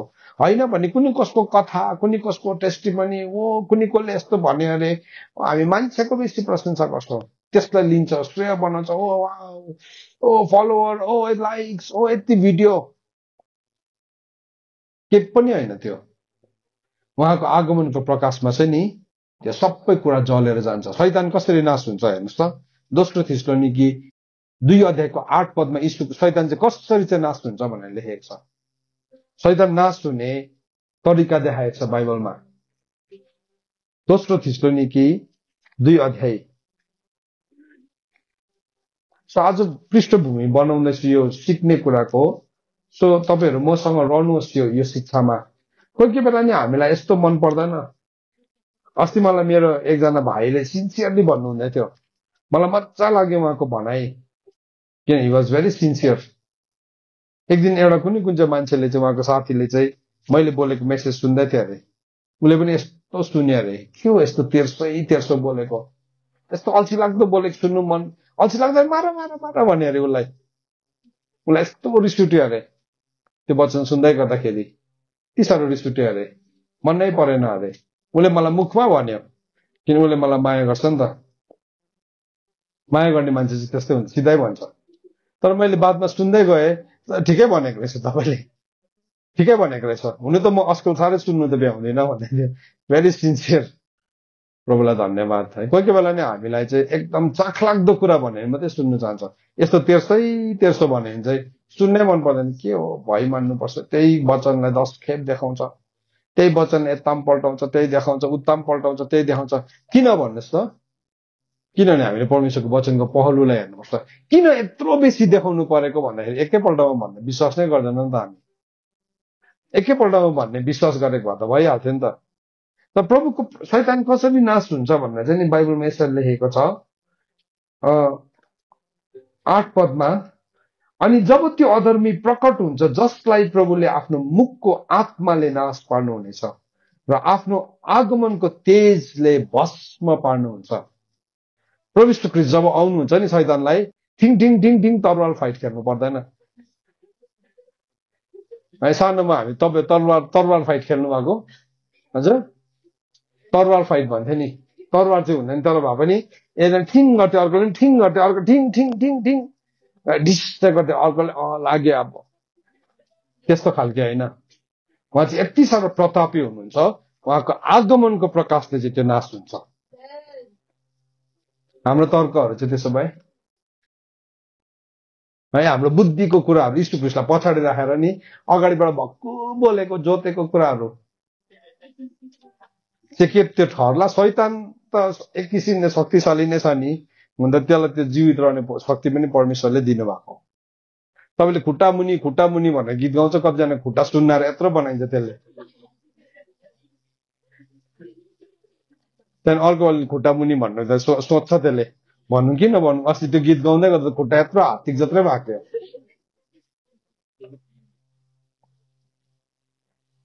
अनि कोही शैतान क्या शक्तिशाली रहेछ नि भन्छ कतिजनाले है। तर त्यो जत्तिकै शक्तिशाली भयो भने उहाँको आगमनको प्रकाशलाई नि त्यसले थाम्नु सक्दैन। भन्नुको मतलब हामीले भनेको व्यर्थ कुराहरू थाम्न सक्छ त्यो दिन? हजुर सक्छ? सक्दैन। हामीले बनावटी कुराहरू भनेको थाम्न सक्छ? सक्दैन। हामीले झुट बोलेर भनेको कुराहरू थाम्न सक्छ? सक्दैन। रङ प्रोफेसीहरू थाम्न सक्छ? सक्दैन। प्रभुले मलाई भन्नुभएको भनेर प्रभुको नाम चलाएर गरेको गल्ती कुराहरू थाम्न सक्छ? सक्दैन। कान्ट, सक्दैन। सो त्यस कारणले गर्दाखेरि परमेश्वरको भय मान्नु आऊ म तिमीलाई सिकाउँछु। परमेश्वरको अगाडि आउँदै गर्दाखेरि डर र भयको साथ आऊ, भयको साथमा आऊ। परमेश्वरको भय चाहिँ सबै कुरा, सबै ज्ञानको सुरु हो भनेर परमेश्वरको वचनले भन्दछ। सो व्यवस्था दिने दोस्रो कारण चाहिँ के रहेछ? परमेश्वरको भय चाहिँ कहाँ रहनुपर्छ अरे? अगाडि, हाम्रो अगाडि। परमेश्वरको भय भन्दा नि नागेर नजानुहोस् अगाडि। थुप्रोपल्ट नि परमेश्वरको भयलाई नागेर कतिजना अगाडि पुगिसकेको छ, तर भय चाहिँ पछाडि पछाडि आउँदैछ। फेरि अगाडि बस्नु दियो भने चाहिँ त्यो भयले मलाई आज जान्छ, मैले पछाडि राखेँ भने त्यो भयले चाहिँ एक दिन मलाई बस्न पर्छ। त्यो तेजले चाहिँ नि मान्छे नष्ट हुन्छ, सुन्ने चाहिँ मान्छे नष्ट हुन्छ। त्यसले गर्दा यदि परमेश्वरको वचनमा लेखेको छ केही कुरा भनेपछि चाहिँ हामीले मान्नुपर्ने हुन्छ। हाम्रोमा भय छैन भने चाहिँ नि विल स्टार्ट टु म्यानिपुलेट। मलाई जे भन्नु मन लाग्यो म भन्छु, जे भन्नु मन लाग्यो म भन्छु, मेरै खुसी तेरो खाए भन्छ। पक्का खानु भएको छैन, तर फेर्दै गर्नु भएको शास्त्र यीशु ख्रीष्टले दिनुभएको हो। त्यो बोल्ने आवाज चाहिँ यीशु ख्रीष्टले दिनुभएको हो। अनि उहाँको दयामा उहाँले हामीलाई पर्खिराख्नु भएको छ। त्यो प्रेम पनि प्रभुले गर्नुभएको, त्यो उहाँको सहनशीलता यस्तो अचम्मको, यस्तो प्रतापी प्रभु, यस्तो प्रतापी। कोही कोही बेला हामीलाई यस्तो लाग्छ शैतानले जित्नु आँटे, शैतानले जित्नु आँट्यो। अनि कतिजना के हुन्छ, पार्टी बदलिदिन्छ। यतापट्टि जित्ला जित्ला छ भने इलेक्सन नजिक आउँदा त्यस्तै हुन्छ नि। कतिजना यसले जित्ला जित्ला भन्ने ओभरनाइट पार्टी बदलिदिन्छ। कतिजना नि बदली भएर शैतानको पार्टी गइसकेको हुन्छ, थाहै हुँदैन। किन? शैतानले झुटले जिते जस्तो देखिरहेको हुन्छ, झुट नै प्रबल भइरहेको जस्तो देखिन्छ। हबकुकलाई पनि मन दुख्यो पुरा, प्रभु तपाईँ त कस्तो धर्मी प्रभु हुनुहुन्छ भन्नु मन पर्दैन तपाईँलाई? हजुर, तपाईँ त कस्तो धर्मी प्रभु हुनुहुन्छ, तपाईँले अधर्म हेर्नै त सक्नुहुन्न, अन्त यो मान्छेले किन अधर्म गरेर पनि जिउँदो छ भन्नु मनपर्छ नि। हबकुकले पनि त्यसै भनेको छ। कसरी सहनु भएको तपाईँले? तर परमेश्वर चाहिँ दयालु पनि हुनुहुन्छ। उहाँको दया, उहाँको चरित्रमा दया भएको कारणले गर्दाखेरि चाहिँ नि परमेश्वरको त्यो भस्म गर्ने आगोले हामी नाश भएका छैनौँ। त्यो समयसम्म चाहिँ नि प्रभुले दया दिइराख्नुहुन्छ। उमेर भन्ने, आयु भन्ने चाहिँ नि छ नि जुन चाहिँ समय, त्यो समयसम्म चाहिँ प्रभुले दया तन्काइदिइरहनुहुन्छ। परमेश्वरको भयलाई अगाडि नराखेर पछाडि राखेर अगाडि अगाडि अगाडि हिँडेर जाँदा जे गर्नु मन पर्दाखेरि पनि त्यो मान्छेले गरिरहेको हुन्छ, तर त्यो मान्छे नाश भएन, केही पनि भएन। अनि त्यो नहुँदाखेरि चाहिँ नि थुप्रो जनाले चाहिँ त्यही गलत शैलीलाई अपनाउँछ, खुब साहससँग पाप गर्छ, खुब साहससँग। यदि हाम्रो अगाडि परमेश्वरको भय छ भने नि हामी परमेश्वरको वचनबाट एउटा बिन्दु, एउटा मात्रा पनि हामी चलाउँदैनौँ। We dare not touch it, त्यसलाई छुने आँट पनि हाम्रोमा आउँदैन यदि हामीमा परमेश्वरको भय छ भने। तर छैन भने चाहिँ हामी के गर्छौँ भने नि सबै बदलिदिन्छौँ, सबै चेन्ज गरिदिन्छौँ। तर तेस्रो पोइन्ट के भन्यो यहाँ? व्यवस्था 20 अध्यायको 20 पदले, प्रस्थान 20 को 20 ले परमेश्वरले आफ्नो ल किन दिनुभएको रहेछ? तेस्रो पोइन्ट, पहिला के गर्नुलाई दिनुभएको अरे? हामीलाई जाँच्नलाई। नम्बर 2 किन दिनुभएको अरे? परमेश्वरको भय चाहिँ हाम्रो अगाडि रहोस् भनेर। सुनाइ नानी हो, परमेश्वरको भय पछाडि होइन, it has to be before you. त्यसले गर्दाखेरि नि कहीँ जानुभन्दा अगाडि चेक गर्नुपर्छ, परमेश्वरको भय मेरो अगाडि छ कि मेरो पछाडि छ। सुन्नुहोस् जवानहरू, केही कुरा बोल्नुभन्दा अगाडि जाँच्नुहोस् आफैलाई, मैले बोल्दै गरेको कुरामा परमेश्वरको भय अगाडि छ कि पछाडि छ। पछाडि छ भने चाहिँ नि हामीलाई झुट बोल्नु केही जस्तो पनि लाग्दैन, ढाक्नु केही जस्तो लाग्दैन, घटाउनु केही जस्तो लाग्दैन, थप्नु केही जस्तो लाग्दैन। तर परमेश्वरको भय अगाडि छ भने चाहिँ नि तपाईँले थप्न सक्नुहुन्न। एउटा कुनै वक्तव्य दिने मान्छे आफै नै अगाडि छ भने नि तपाईँले उसको पक्षमा बोल्दै हुनुहुन्छ नि, तपाईँले बनाएर भन्नुहुन्न। उसले 1 भनेको छ भने तपाईँले 1.5 चाहिँ भन्नुहुन्न, भन्ने हुन्न। किन भन्ने मान्छे के छ? तपाईँको अगाडि छ। तर तपाईँको वरिपरि छैन भने तपाईँले 1 लाई त तपाईँले 11 पनि भनिदिनुहुन्छ, 111 पनि भनिदिनुहुन्छ। या आदि पनि भनिदिनुहुन्छ, जे पनि भन्न सक्छ। किन पछाडि छैन, त्यहीँबाट त निन्दा आएको त। कोही कोही बेला निन्दाको कारणले झगडा भएको सुन्नु कि अलिकति थपिदिएको हुन्छ, एकलाई चाहिँ 11 बनाइदिएको हुन्छ, त्यहाँदेखि अर्कोमा पुग्दाखेरि 111 हुन्छ, त्यहाँदेखि अर्को व्यक्तिकोमा पुग्दाखेरि त 1111 हुन्छ। खासमा चाहिँ एक मात्रै हुन्छ, एक एक एक एक थप्दै लग्यो। त्यही भन्ने मान्छे, त्यसले गर्दाखेरि दुईटा पक्षलाई सँगै राखेर नि कुरा गर्यो भने तपाईँले भनेको हो भनेर ती मुखामुख कुरा गर्यो भने त भनिनँ मैले, होइन कि उसले त उहाँले भन्नु भएन कि उसले भनेको, त्यहाँदेखि कुरा चेन्ज भयो। अन्त त बाइला भनेको छ, जब पनि नि तर्कमा अर्को व्यक्तिले आएर भन्दैन नि पहिलो भन्ने नै सही ठहरिन्छ भनेको छ, पहिलो भन्ने नै सही ठहरिन्छ।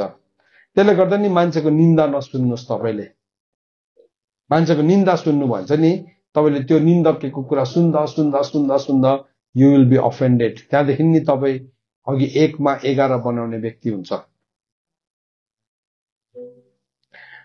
सो तेस्रो कुरा चाहिँ किन चाहिँ प्रभुको भय हाम्रो अगाडि रहेको रहेछ भन्दाखेरि किन चाहिँ परमेश्वरले हामीलाई व्यवस्था दिनुभएको रहेछ भन्दाखेरि चाहिँ हामीले पाप नगरोस् भनेर।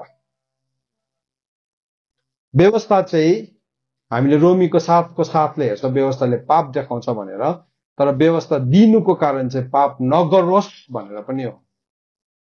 नगरोस्, 3वटा क्लियर पोइन्टलाई यहाँ लेखेको छ। सो हाम्रो जीवनमा किन चाहिँ हामीले आफैलाई जाँचिनु दिँदैनौँ, किन परमेश्वरको भय हाम्रो पछाडि छ, किन हामीले पाप गर्दो रहेछ, वाइ, किन यो कुरा छ भन्नुहोस् त हाम्रो जीवनमा। परमेश्वरको व्यवस्था नहुँदाखेरि, परमेश्वरको व्यवस्थालाई अवहेलना गरेपछि चाहिँ नि यो 3वटा कुरा हुन्छ। हामी जाँचिनु चाहँदैनौँ, परमेश्वरको वचनले जाँच्नु चाहँदैनौँ, हाम्रो आफ्नै ढकहरू लिएर आउँछौँ। एक तोडा पाउने मान्छेले आफ्नै ढक लिएर आएको थियो। उसले के भने प्रभुलाई, उसले के भने, त्यो जब तोडाको हिसाब मागे नि उसले के भने, प्रभु मलाई थाहा थियो तपाईँ चाहिँ एउटा कठोर मान्छे हो, अनि तपाईँ नरोपेको नछरेको ठाउँमा कटनी गर्ने परमेश्वर हो भनेर मलाई थाहा थियो। त्यसले गर्दा मैले के गरेँ, तपाईँको तोडालाई लुकाएर राखेँ।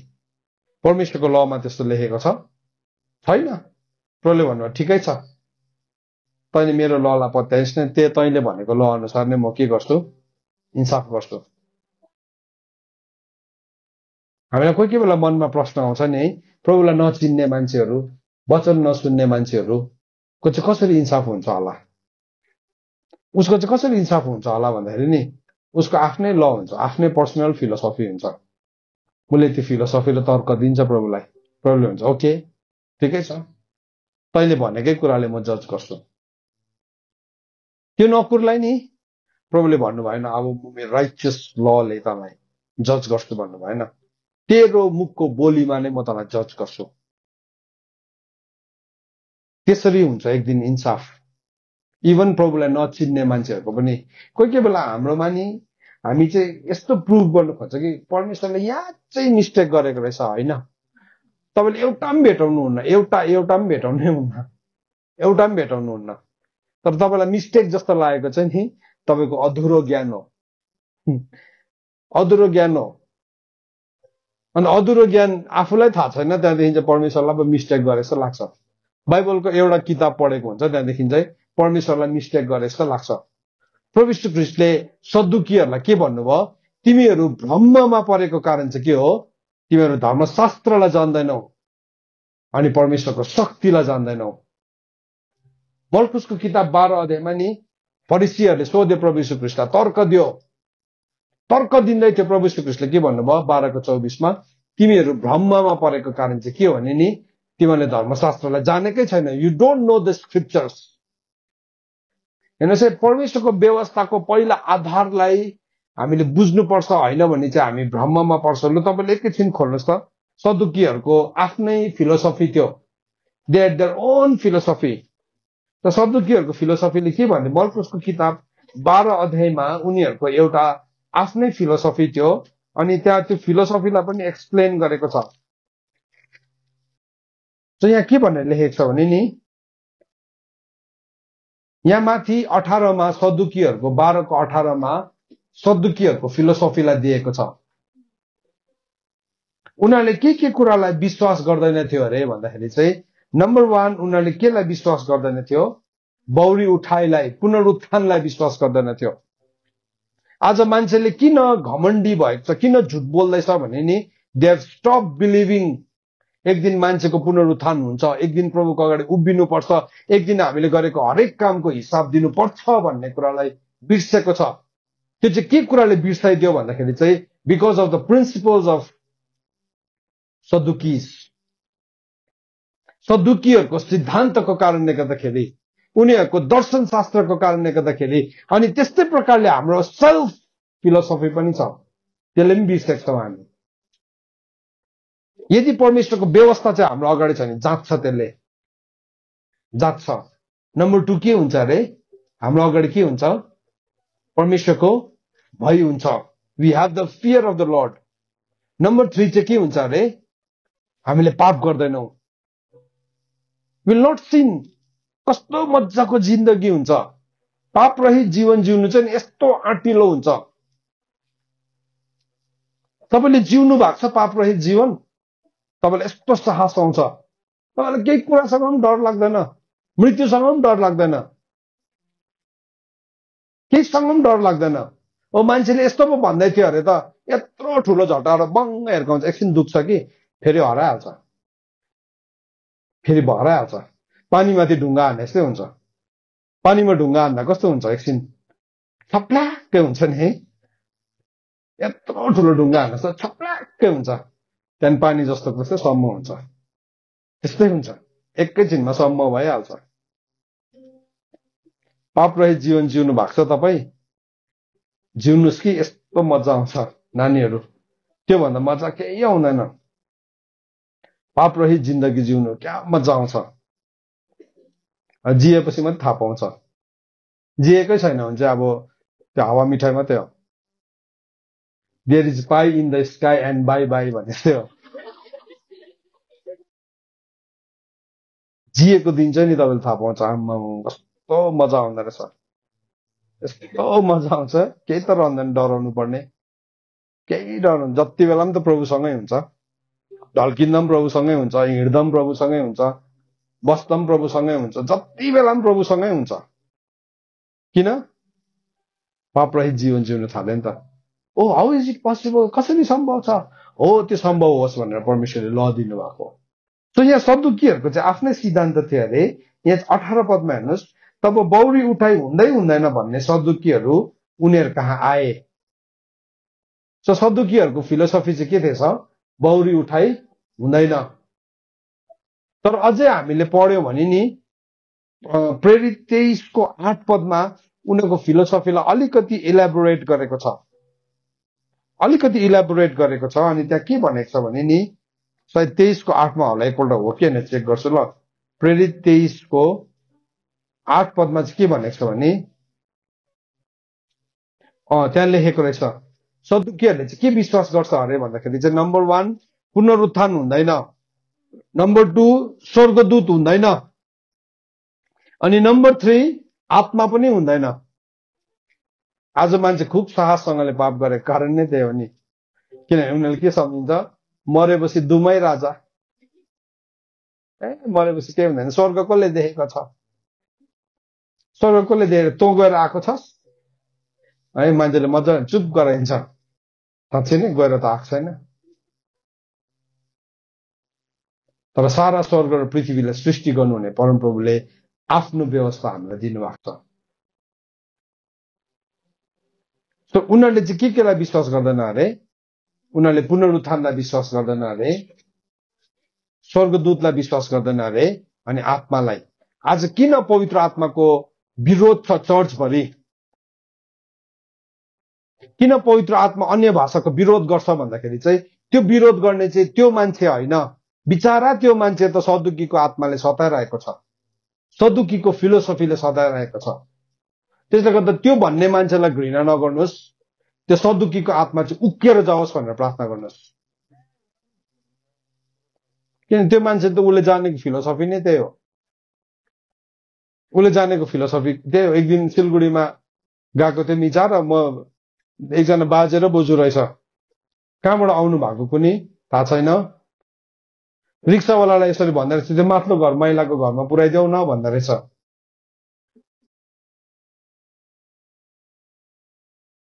उसले चाहिँ सम्झ्यो उसको गाउँमा जस्तै माथिल्लो घर महिला भन्ने सबैले चिन्छ जस्तो लाग्यो।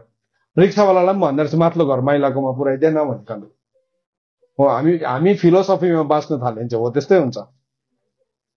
सिलगढीमा गएर माथिल्लो घर महिलालाई पुर्याइदिएन भन्न थाल्छ हामीले। तर हामी ट्रुथमा बाँचेको छ भने चाहिँ नि हामीलाई थाहा हुन्छ, सबै कुरालाई हामीले जान्नु थाल्छ, बुझ्छौँ। अन्त त भनेको छ आत्मिकी मान्छेलाई चाहिँ कसैले सिकाउनु पर्दैन। सो यो सदुकीहरूले प्रभु यीशु ख्रीष्टलाई के सोध्यो, एउटा कुरा सोध्यो। के भनेको छ भन्दाखेरि चाहिँ यसरी लेखेको छ, हे गुरुज्यू, मोसाले हाम्रो निम्ति लेखिदिएका छन्, कुनै मानिसको दाजु चाहिँ मरेर आफ्नो स्वास्नीलाई छोड्यो भने तर सन्तान चाहिँ छोडेन भने त्यसको भाइले त्यसको स्वास्नीलाई लैजाओस् र आफ्नो दाजुको निम्ति सन्तान पैदा गरोस्। अब 7 भाइ थिए अनि जेठाले स्वास्नी ल्यायो र मर्दाखेरि कोही पनि सन्तान छोडेन। अनि माइलोले त्यसलाई लग्यो, मर्यो र त्यसले पनि कुनै सन्तान छोडेन। अनि साइलोले त्यस्तै गर्यो अनि 7जनाले त्यसै राखेर कुनै सन्तान छोडेनन्। सबैभन्दा पछि ती स्त्री पनि मरे। यसकारण बौरी उठाइमा जब ती बौरेर उठ्नेछन् तब तिनीहरू मध्ये त्यो कसकी स्वास्नी हुनेछ। उनीहरूले केलाई च्यालेन्ज गर्दै थियो छ? बौरी उठाइलाई, पुनरुत्थानलाई च्यालेन्ज गर्दै थियो। किनभने यीशु ख्रीष्टले भन्नुभएको थियो पुनरुत्थान र जीवन मै हुँ। सो उनीहरूको सिद्धान्तमा चाहिँ के थिएन? पुनरुत्थान नै थिएन। सो पुनरुत्थान नै सिद्धान्त नभएपछि त उनीहरूले प्रभु यीशु ख्रीष्टलाई त विश्वास गर्ने कुरा आएन। तर प्रभु यीशु ख्रीष्टको जीवनबाट आश्चर्य काम हुँदै थियो, मिराकल हुँदै थियो। तर प्रभु यीशु ख्रीष्टकै कुरामा फसाएर चाहिँ प्रभु यीशु ख्रीष्टलाई उनीहरूले बेकममा निकममा तुल्याउन चाहन्थ्यो र प्रभु यीशु ख्रीष्टको अगाडि एउटा प्रश्न तेर्सायो। नि उनीहरूले भने कि के हुन्छ? प्रभु यीशु ख्रीष्टले के भन्नुभयो? 24 पदमा हेर्नुहोस्। 24 पदमा भन्नुभएको छ, अनि येशूले जवाब दिएर तिनीहरूलाई भन्नुभयो, तिमीहरूले पवित्र शास्त्रहरू र परमेश्वरको शक्तिलाई नजानेको हुनाले तिमीहरू भुलमा परेका छौ। जब एउटा मान्छेले नि परमेश्वरको व्यवस्थालाई जान्दैन अनि त्यसको शक्तिलाई बुझ्दैन नि, त्यहाँदेखि त्यो मान्छे चाहिँ अल्टिमेटली एउटा एररमा पुग्छ, भुलमा पर्छ। किन? ऊ चाहिँ सदुकीको शिक्षामा बढिरहेको छ। आज संसारमा नि थुप्रो किताबहरू छ, थुप्रो किताबहरू लेखेको छ मान्छेहरूले, थुप्रो किताबहरू एकदम डरलाग्दो भव्य के भन्नु अब सेवकाईहरू छ, उनीहरूको विरुद्धमा बोलेको होइन। तर नि त्यसको सिद्धान्त चाहिँ केसमा छ भने नि टिचिङ अफ सदुकीकोमा छ। एक दिन नि एउटा विश्वविख्यात एकदम मेगा चर्चको पास्टरलाई सोध्यो, यीशु ख्रीष्ट चाहिँ स्वर्ग जाने बाटो हो, साँच्चै नै हो तपाईँ पत्याउनुहुन्छ? फेमस सोमा सोध्यो। त्यो मान्छे अकमक्यो त्यो प्रश्नले। किनभने उसको चर्चमा चाहिँ थुप्रोजना मान्छेहरू आउँछ त्यस्तै उसको मोटिभेसनल कुराहरू सुन्नलाई। के भन्नुभयो है? त्यो मान्छेको मुखबाट निस्क्यो यीशु ख्रीष्ट पनि एउटा बाटो हो। बाइबलले भन्छ यीशु ख्रीष्ट मात्र एउटा बाटो हुनुहुन्छ। There is no other way. सदुकीको शिक्षाहरूमा पढ्नु थालेपछि चाहिँ नि बिस्तारै हामी एमलगेमेट हुन थाल्छौँ, सिंक्रिटिजम पस्न थाल्छ, समनव्यताभित्र पस्न थाल्छ हामी। सो प्रभुले जब ललाई दिनुभयो, ललाई दिने बित्तिकै प्रभुले के भन्नुभयो? ललाई दिने 3वटा कारण छ। मसाले एक्सप्लेन गर्दैछ, परमेश्वरले तिमीहरूलाई ल दिनुभएको कारण चाहिँ लले चाहिँ तिमीलाई के गर्छ? जाँच्छ।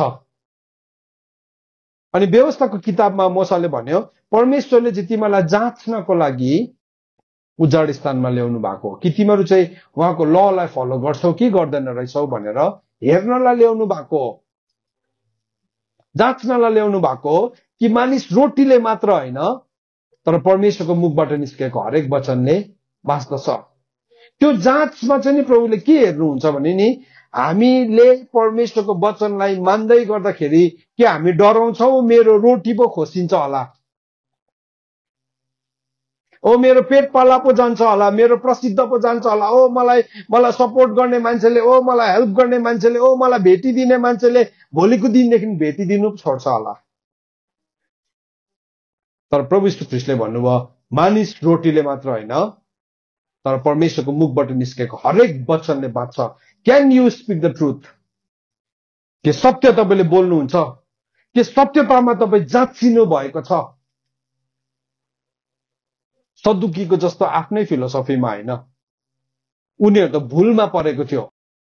किन भुलमा पर्यो भन्दाखेरि चाहिँ उनीहरूले पवित्र शास्त्रलाई बुझेको थिएन। They didn't understand the Holi scriptures. पवित्र शास्त्रलाई नबुझेपछि चाहिँ नि मान्छे भ्रममा पर्छ। अनि अन्धाले चाहिँ अन्धालाई बाटो डोर्यायो भने चाहिँ सबैजना खाल्डामा पर्छ। आज थुप्रो त्यस्तो अन्धाहरू छन्, who are deceived already, भ्रममा परिसकेका छन्। किन? धर्मशास्त्रै जान्दैन। परमेश्वरको व्यवस्थालाई यस्तो सजिलोसँगले उनीहरूले म्यानिपुलेट गरिदिन्छ, सजिलोसँगले। तपाईँ कसलाई पछ्याउँदै हुनुहुन्छ? के तपाईँ यीशु ख्रीष्टलाई पछ्याउँदै हुनुहुन्छ? यीशु ख्रीष्टले नि क्रुसलाई बोक्दै गर्नु हुँदाखेरि चाहिँ अगाडि के थियो अरे? यीशु ख्रीष्टको अगाडि परमेश्वरको भय थियो। परमेश्वरको भय थियो। हामी पनि क्रुसलाई त बोक्छौँ तर नि बेसी मान्छेको भय हुन्छ। अनि क्रुसको साइज घटाएर भर्चुअल भइसक्यो। अब त क्रुसको टी सर्ट चाहिँ लगाउँछौँ हामी, क्रुस बोकिरहेको टी सर्ट लगाइदिन्छौँ। यसो हेर्दा परबाट हेर्दाखेरि क्रुस नै बोकेको जस्तै देख्ने खालके, यस्तो दामी पेन्टिङ गरेको हुन्छ, क्रुस नै काँधमा छ जस्तै, तर प्रिन्टिङ मात्रै हो, त्यो छापेको मात्रै हो, बाहिरबाट टालेको मात्रै हो। तर यदि हामी क्रुस बोक्नलाई तयारी हुन्छौँ भने चाहिँ नि हाम्रो अगाडि एउटा कुरा हुनुपर्छ, परमेश्वरको भय। परमेश्वरको भय। सो प्रभुले के भन्नुभयो भने चाहिँ प्रस्थानको किताब 20 अध्यायमा 20:20 भन्दैछ, परमेश्वरले ल दिनुभएको कारण चाहिँ उहाँले हामीलाई जाँच्नलाई आउनु भएको हो। He's come to test us। तिमी चाहिँ त्यो व्यवस्थालाई मान्छौ कि मान्दैनौ? Whether you live by that law, परमेश्वरको व्यवस्था अनुसार जिउँछौ कि जिउँदैनौ, त्यो जाँच्न आएको हो। परमेश्वरको ल चाहिँ जाँच्न आएको हो। किनभने त्यो जाँचमा हामी सफल भयो भने चाहिँ नि will leave by every word, परमेश्वरको मुखबाट निस्किने हरेक वचनद्वारा चाहिँ हामी जिउन सक्छौं। जीवनको आधार चाहिँ नि परमेश्वरको वचन हुन्छ। यदि त्यो व्यवस्थाद्वारा हामी जाँचेको छौं भने नि भाइहरू बहिनीहरू, हामीले तरिकाहरू खोज्नु पर्दैन, हामीले निन्दा गर्नु पर्दैन, हामीले फुट ल्याउनु पर्दैन, हामीले विभाजन ल्याउनु पर्दैन, अर्काको कुर्सी भचाउनेपट्टि जानु पर्दैन। उहाँले भनेको छ righteous will leave by faith. धर्मी जन चाहिँ विश्वासद्वारा जिउँछ। वचनले यो भनेको छैन righteous will leave by tactics. धर्मी जन चाहिँ नि चतुर्याइद्वारा जिउँछ भनेको छैन। धर्मी जन चाहिँ निन्दा गरेर जिउँछ भनेको छैन। धर्मी जन विभाजन ल्याएर जिउँछ भनेको छैन। धर्मी जन चाहिँ विश्वासद्वारा जिउँछ। जसले यीशु ख्रीष्टसँग बटुल्दैन नि त्यसले चाहिँ बटुलेको पनि के गरिदिन्छ? छरपष्टै पारिदिन्छ, छरपष्टै बनाइदिन्छ। सत्यतालाई नि यति साह्रो छरपष्ट बनाइदिन्छ। किन? यीशु ख्रीष्टसँग बटुल्न जानेको छैन। त 10 आज्ञा दिनुभयो परमेश्वरले, अनि त्यो 10 आज्ञामा परमेश्वरको आवाजलाई सुन्दाखेरि त मान्छेहरू यति साह्रो डरले काँप्यो, प्रभुको रियल भोइसलाई सुनेको थियो। अनि एक दिन नि यदि हामीले प्रार्थना गरेका छैनौं, प्रभु म तपाईको सामने उभिन सकौं भनेर, हामीले त्यो प्रार्थना गर्दैनौं, हामी सम्झिन्छ अच्छी प्रभुको अगाडि म उभिदिइहाल्छु नि, छातीमा टाँसिदिइहाल्छु नि भने नि उभिने दिनमा चाहिँ नि हामी अचेत हुन्छौं। उभिने दिनमा चाहिँ नि अचेत हुन्छौं। यूहन्ना नि यीशु ख्रीष्टको अगाडि उभिने दिनमा अचेत भयो, बेहोस भयो। He lost all his conscience। अचेत भयो। सो त्यसको बादमा नि मूसाले के गर्यो? त्यसको बादमा परमेश्वरले दिनुभएको फर्स्ट ललाई बताए आफ्टर द 10 कमान्डमेन्ट्स। त्यसको बादमा के सिकाउनु भयो प्रभुले भने नि ल अफ द अल्टरलाई सिकाउनु भयो। वेदीको नियमलाई चाहिँ नि 10 आज्ञाको बादमा उहाँले फर्स्ट थिङ सिकाउनु भएको चाहिँ वेदीको नियम। किन भन्नुहोस् त 10 आज्ञाले चाहिँ हामीलाई 3वटा कुरा सिकाउँदो रहेछ, अथवा परमेश्वरको कमान्डमेन्टले 10 आज्ञा मात्रै छैन, खासमा त्यसमा 612वटा आज्ञा छ, तर 10वटा चाहिँ शीर्षक मात्रै हो, हेडिङ्सहरू मात्रै हो। त्यहाँदेखि तपाईँले उता यो 10 आज्ञालाई उता पढ्दै गयो भने चाहिँ अरू त्यहाँभित्र भएको अरू आज्ञाहरू बताएको छ। सो यो 10 आज्ञाभित्र मोरल ल छ, स्पिरिचुअल ल छ, सिभिल ल छ, थुप्रो ल छ, सेरेमोनियल ल पनि छ। तर त्यो सेरेमोनियल ल चाहिँ अब आज केसमा कन्भर्ट भएको छ? स्पिरिचुअल लमा। सो त्यसको बादमा परमप्रभुले मूसालाई भन्नुभयो, अब चाहिँ तैँले इजरायलीहरूलाई यो भन्नु। सो अर्डरलाई हेर्नुहोस्, पहिला प्रभुले के दिनुभयो? 10 आज्ञा दिनुभयो। 10 आज्ञाले चाहिँ हामीलाई के गर्न सिकाउँछ अरे? 3वटा कुरा। नम्बर 1 के सिकाउँछ अरे? परमेश्वरको वचनले चाहिँ हामीलाई जाँच गर्छ।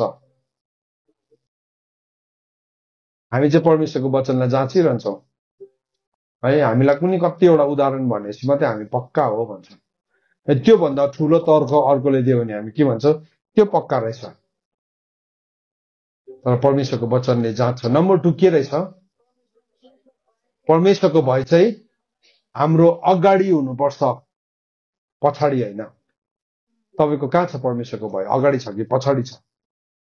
पछाडि छ भने चाहिँ रोकिनुहोस्, आज परमेश्वरको भयलाई अगाडि आउन दिनुहोस्, पर्खिनुहोस् जबसम्म परमेश्वरको भय नि अगाडि आउँदैन हाम्रो अगाडि। एन्ड थर्ड थिङ चाहिँ के रहेछ? पाप गर्नु छोडोस् भनेर। पाप गर्नु परमेश्वरको नि व्यवस्थाले नि जाने हुन्छ। हाम्रो लाइफ यस्तो 3 सूत्रले बाँधेको डोरी हुन्छ। 3 सूत्रले बाँधेको डोरी चाहिँ सजिलैसँगले छोडिँदैन, कसैले पनि छोडाउन सक्दैन। 3 सूत्र चाहिँ के रहेछ भन्दाखेरि जाँचिनु, परमेश्वरको भय अगाडि हुनु, पाप गर्नु छोड्नु। यस्तो बाँधेको छ 3 सूत्र, 3 सूत्रले बाँधेको डोरी। अनि 22 पदमा लेखेको छ, प्रस्थान 20 अध्यायको 22 पदमा यसरी लेखेको छ। अब यो म यतिमा वाइन्ड अप गर्छु आज, नेक्स्ट टाइम यो पोइन्टलाई फेरि टिप्छु। तब परमप्रभुले मूसालाई भन्नुभयो, जब मूसाले नि यो कुरा बुझाइसक्यो नि, फर्स्ट किन ल दिएको भन्ने कुरालाई बुझाइसक्यो, त्यहाँदेखि प्रभुले अब सेकेन्ड कुरा बुझाउन थाल्नुभयो। तब and then after, there after है। के भनेको छ इङ्ग्लिसमा चाहिँ? के भनेको छ? And the lord shed to Moses. त्यसको बादमा चाहिँ प्रभुले मूसालाई भन्नुभयो। त्यसको बादमा, अघि चाहिँ प्रभु आफैले भन्नुभएको थियो 10 आज्ञा चाहिँ, अब चाहिँ प्रभुले भन्नुभयो तैँले मान्छेहरूलाई यस्तो भन्नु। किन मान्छेहरूले नै भन्यो नि त, हामी प्रभुको आवाज सुन्न सक्दैनौँ। प्रभु चाहिँ तपाईँसँग बोलोस् र हामी चाहिँ के गर्छौँ? तपाईँको आवाजलाई सुन्छौँ अनि हामी मान्छौँ। झुट बोलेको थियो त्यो मान्छेहरूले, मानेन एउटा पनि। त्यति बेला नि आपत्तिमा नि आपत टाढेको थियो। कोही बेला हामी आपत पर्दाखेरि भन्छ नि, हो म मान्छु, हवस् हुन्छ, पक्का पक्का, आजदेखि बेविचार नगर्ने है। अलिकति 5 किलोमिटर मात्रै उता पुगेको हुन्छ, डङ्गै बेविचारमा लड्छ। फेरि आपत टार्नु मात्रै भनेको। त्यहाँदेखि नि प्रभुले के भन्नुभयो? तैँले इजरायलीहरूलाई यसो भन्नु, स्वर्गबाट म तिमीहरूसित बातचित गरेको तिमीहरू आफैले सुनेका छौ। सो मैले अघि तपाईँलाई भने फर्स्ट ल चाहिँ परमेश्वरले ओरल ल दिनुभएको, त्यो चाहिँ बातचित थियो। त्यो चाहिँ प्रभुले स्वर्गबाट बोल्नु भएको कुरा थियो। सो प्रभुले के भन्नुभयो? And the lord shed to Moses, thus you shall say to the people of Israel, you have seen for yourself that I have talked with you from heaven. त्यो आवाज चाहिँ कहाँबाट आएको थियो? सिधै स्वर्गबाट आएको आवाज थियो। स्वर्गबाट आएको आवाज। सो फर्स्ट ल कहाँबाट आएको थियो? डाइरेक्ट हजुर स्वर्गबाट आएको थियो। इट वाज ओरल ल, प्रभुले बोलेर दिनुभएको थियो, तर कहाँबाट आएको थियो? स्वर्गबाट आएको थियो। डाइरेक्ट। अनि त्यसको बादमा के भन्नुहुँदैछ? मसँग तिमीहरूले म सँगसँगै तिमीहरूले अर्को देवता नबनाउनु. You shall not make of gods of silver with me. म हुँदा हुँदै नि तिमीले अर्को देवता नबनाउनु. आजको दिनमा मान्छेले त्यही गर्दछ. प्रभु त छ तर भए पनि अर्को देवता बनाइराख्छ.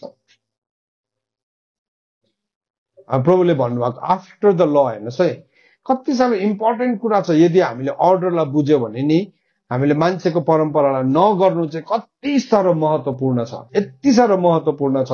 प्रभुले भन्नुभयो मसँग. कतिजनाले आफ्नो जीवनबाट प्रभुलाई हटाएको छैन तर अर्को देवता पनि सँगै राखेको छ. What about you? आज तपाईँ सुन्ने मान्छेहरू प्रभुसँग अर्को पनि छ तपाईको?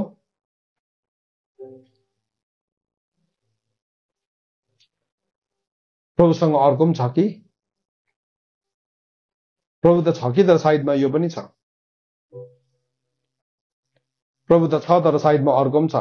बुढी त छ कि तर गर्लफ्रेन्ड पनि छ. बुढा त छ तर बोयफ्रेन्ड पनि छ. बेविचार भन्छ त्यसलाई. प्रभुले पनि नि प्रभु हुँदा हुँदै नि प्रभु सँगसँगै अर्को कुनै के राख्ने कोसिस गर्यो भने चाहिँ प्रभुले भन्नुहुन्छ यो चाहिँ बेविचारी हो. थुप्रो जना नि आज बेविचारी भइरहेको छ. बेविचारी जीवन जिइरहेको छ. अनि मलाई केही जस्तो पनि लागेको छैन किन अर्कोको पनि छ त्यस्तै. अर्कोको पनि त्यस्तै छ नि त. फेरि अर्कोलाई हेरे अर्कोको पनि त्यस्तै छ. नहुने पो के देख्यो? डर वा देख्यो. आच्छी तेरो छैन, फलानाको छ त अन्त दुधवटा छ त, स्पेयर पनि छ. नहुने पो डर देख्यो. हजुर तपाईँ कुन चाहिँ हो? बरुभन्दा डर भन्नुहोस् कि दाउदले के भन्यो? मूर्ख बने म प्रभुको लागि मूर्खै बनिन्छु. पलले पनि त्यही भन्यो. ख्रिस्टको लागि बरुभन्दा म मूर्खै बनिन्छु. दाउदले भनेको छ म प्रभुको लागि मूर्ख भने मूर्खै बनिन्छु नि त. ल नि त हामी त ज्ञानी हुन्छ. कहाँ हो हुलमुलमा जिउ जगाउनु, अनिकालमा बिउ जगाउनु भनेको छ नि. बाइबलमा लेखेको छ भनेर एउटा मान्छेले छन्. यहाँ हेर्नुहोस् है, वचनलाई एकदमै प्रभुले भन्नुभएको कुरा चाहिँ एउटा बिन्दु त कस्तो इम्पोर्टेन्ट छ भने यहाँ भन्नुभएको शब्दलाई चाहिँ ध्यान दिएर पढ्नुपर्छ. प्रभुले भन्नुहुँदैछ तिमीहरूले म सँगसँगै तिमीहरूले अरू देवता नबनाउनु. तिमी अरूको हुन चाहन्छौ, मलाई केही छैन भन्ने छोडिदिनुहुन्छ प्रभुले. तर हामी चाहिँ भन्छ होइन नि हो प्रभु, तपाईँ त कहाँ हो? तपाईँ त मेन हो नि. यो त साइडको मात्रै हो नि. मेन त तपाईँ नै हो नि. है कतिजनाले त्यस्तै जिन्दगी जिरहेको हुन्छ. घरमा आफ्नो पत्नी हुँदा हुँदै अर्कोसँग बिहा गर्छ. ल अब यो होइन, यो विच्छेद हुन्छ, यो विवाह रङ हो, यो रङ हो, यो बिब्लिकल होइन, रङ हो भने कहाँ होइन नि. त्यो अरिजिनललाई त म कहाँ छोड्छु? छोड्दिनँ नि. उसले त्यता पनि कन्भिन्स गरिदिएको हुन्छ दुईजनै मिलेर बसौँ न ल भनेर. प्रभु चाहिँ त्यसरी बस्न सक्नुहुन्न. उहाँले छोडिदिनुहुन्छ. God is not like that. म सँगसँगै यहाँ हेर्नुहोस् है, वर्डलाई याद राख्नुहोस् है. म सँगसँगै अरू देवता नबनाउनु. त्यसरी लेखेको छ. इङ्ग्लिसमा पनि लेखेको छ thus you shall say to the people of Israel, you have seen yourselves that I have talked with you from heaven. You shall not make gods of silver to be with me. म सँगसँगै बनाऊ. तिमीले आफ्नो लागि बनाउँछ, मलाई छोडेर बनाउँछ, केही भन्नु छैन. जाऊ, छोडिदिनुहुन्छ प्रभुले, छोडिदिनुहुन्छ. तर आज ग्रेटर डिसेप्सन चाहिँ के छ भने चर्चमा आज हामी प्रभु सँगसँगै अर्को पनि बनाइरहेको छौँ. सुन र चाँदीको बनाइरहेको छौँ. सुन जत्तिकै बहुमूल्य छ त्यो, चाँदीको जत्तिकै बहुमूल्य बनाइरहेको छ. तिमीले चाहिँ नबनाउनु भनेर प्रभुले सिकाउनु भयो. हेर्नुहोस्, परमेश्वरको वेदीलाई हामीले खडा गर्नु हो भने चाहिँ नि पहिला के नगर्नु सो त्यो सबै बताउनुहुन्छ. प्रभुले ल दिनुभयो, किन दिनुभएको बताउनु भयो. फर्स्ट थिङ, अब प्रभुले अल्टरको ल दिनु आएको भएको थियो. त्यो अल्टरको ल दिनुभन्दा अगाडि, वेदीको नियम दिनुभन्दा अगाडि चाहिँ प्रभुसँग चाहिँ हामीले के अर्को बनाउनु हुँदैन. त्यहाँ पनि एउटा लाइन धर्का कोर्दै हुनुहुन्छ, लाइन कोर्दै हुनुहुन्छ. जसरी एलियाले नि परमेश्वरको वेदीको वरिपरि खाल्डा खने नि, एउटा डिस्टेन्सलाई ल्याए नि, अर्को उतापट्टि बालको वेदी थियो नि त। सो त्यो वेदीकै छेउमा उसले अर्को वेदी खडा गर्दै थियो, तर त्यो सँगै होइन है भनेर भन्नुको लागि चाहिँ त्यसको वरिपरि एउटा खाल्डा खनेको छ। त्यसले के देखाउँदै थियो? परमेश्वरको वेदी चाहिँ त्यो वेदीसँग मिल्दैन, देयर इज अ सेपरेसन। तर हामी त सँगै बनाइदिन्छौँ, हामी सँगै बनाइदिन्छौँ। प्रभुले भन्नुभएको छ बेलियलको, शैतानको प्रभुसँग के सम्बन्ध भन्नुभएको छ। अन्धकार र ज्योतिको के सम्बन्ध? हामी त सम्भव सम्बन्ध बनाइदिन्छौँ, हामी त सम्भव हाम्रो फिलोसफीलाई प्रुभ गरिदिन्छौँ सदुकीहरूले जस्तै। किनभने धर्मशास्त्रलाई बुझेकै छैन। पवित्र शास्त्रलाई बुझेको हो भने चाहिँ, पवित्र शास्त्रको सिद्धान्तलाई बुझ्यो भने चाहिँ कहिले पनि हामी त्यसो गर्दैनौँ। तपाईँहरूले बुझ्दै हुनुहुन्छ आज यहाँ हुनेहरूले? हजुर सुन्नु, यो कुरालाई मनभित्र हाल्नुहोस्। यो यहाँभित्र पस्यो भने चाहिँ नि हामी कम्प्रोमाइज गर्दैनौँ, आज नि सबैभन्दा डरलाग्दो डेन्जरस चाहिँ चर्चमा के हो भने नि कम्प्रोमाइज हो। निकोलाइटनको टिचिङ, बालमको शिक्षा अनि जिजबेलको शिक्षा, यो तीनटाले चाहिँ के देखाउँदैछ? कम्प्रोमाइज चर्च, सम्झौता भएको मण्डली, सम्झौता गरी पठायो। किन भन्नुहोस् त? परमेश्वरको भय अगाडि छैन, अगाडि कसको भय छ? कसको भय छ? मान्छेको भय। मान्छेले के भन्छ होला? मलाई भिडले छोडेर जान्छ। प्रभु यीशु ख्रीष्ट नि भिडले छोडेर जाँदाखेरि नि सत्य बोल्नदेखि डराउनु भएन। पौलले गलातीको किताब 1 अध्यायमा भनेको छ, यदि म अझै पनि मान्छेलाई खुसी पार्नु खोज्छु भने चाहिँ म परमेश्वरको सेवक होइन। त तपाईँको मनमा प्रश्न आउँछ यो भन्दै गर्दाखेरि चाहिँ, त्यसो भए कसरी चाहिँ मैले परमेश्वरको कुरा चाहिँ जान्नु त? Good question. यदि आज यो वचन सुन्दै गर्दाखेरि नि यो प्रश्न तपाईँको मनमा उठ्यो भने वचन सफल भयो। आज भन्न खोजेको कुरा निष्कर्षमा आइपुग्यो। तर तपाईँले के भन्छ खै, के भनेको मेरोमा चाहिँ परमेश्वरको भय छैन, म चाहिँ भय मान्दिनँ, मलाई दोष लगाएको भनेर कतिजनालाई झोक चल्न थालिसक्यो होला अलरेडी। सायद कतिजना साइन आउट पनि भइसक्यो होला। नो वरिज, प्रभुले भन्नुभएको छ मेरो भेडाले मेरो आवाजलाई सुन्छ भनेको छ। तर नि भिडलाई मन परेन भन्दैमा म प्रभुको साँच्चीकै सेवक हुन्छ नि, म तपाईँलाई मन पर्ने कुरा भन्नु आएको होइन। तर बाइबलले बताएको छ तिमीले चाहिँ जाँचेर पत्ता लगाऊ कि परमेश्वरलाई मन पर्ने कुरा चाहिँ के हो भनेकन। रोमी किताब 12 अध्यायको 2 पदले भनेको छ, तिमीले चाहिँ आफैलाई जिउँदो बलिदान गरी दिइहाल अनि परमेश्वरको अगाडि असल मन पर्ने र सिद्ध इच्छा के रहेछ जाँचेर के गर, पत्ता लगाऊ भनेको छ। हो त्यो पत्ता लगाउनु मात्रै आएको म। मलाई माफ गर्नुहोस् मेरो बोली ठाडो भयो भने। यदि म परमेश्वरको दास हो भने चाहिँ मैले यो गर्नै पर्छ, होइन भने चाहिँ म परमेश्वरको दास होइन, म यो नौटङ्की गर्ने मान्छे मात्रै हो, पेट पालाको लागि मात्रै गरेको यो सेवकाई।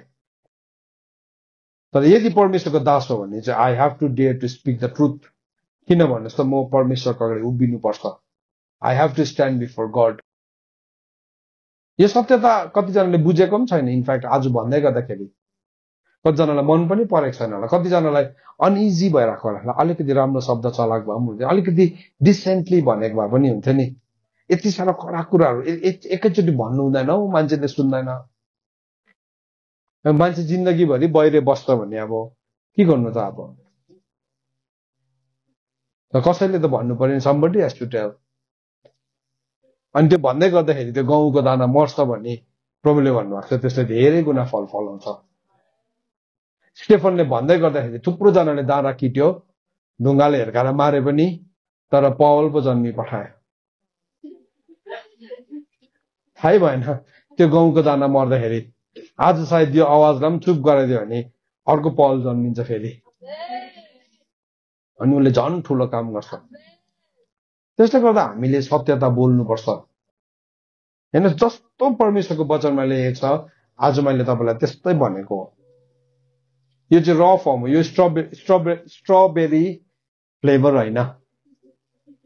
This is not ice cream. परमेश्वरको वचन चाहिँ आइसक्रिम होइन, तपाईँलाई स्ट्रबेरी फ्लेभरमा दिने या अर्को के हुन्छ भ्यानिला फ्लेभरमा दिने या क्याडबरी चकलेट फ्लेभरमा दिने।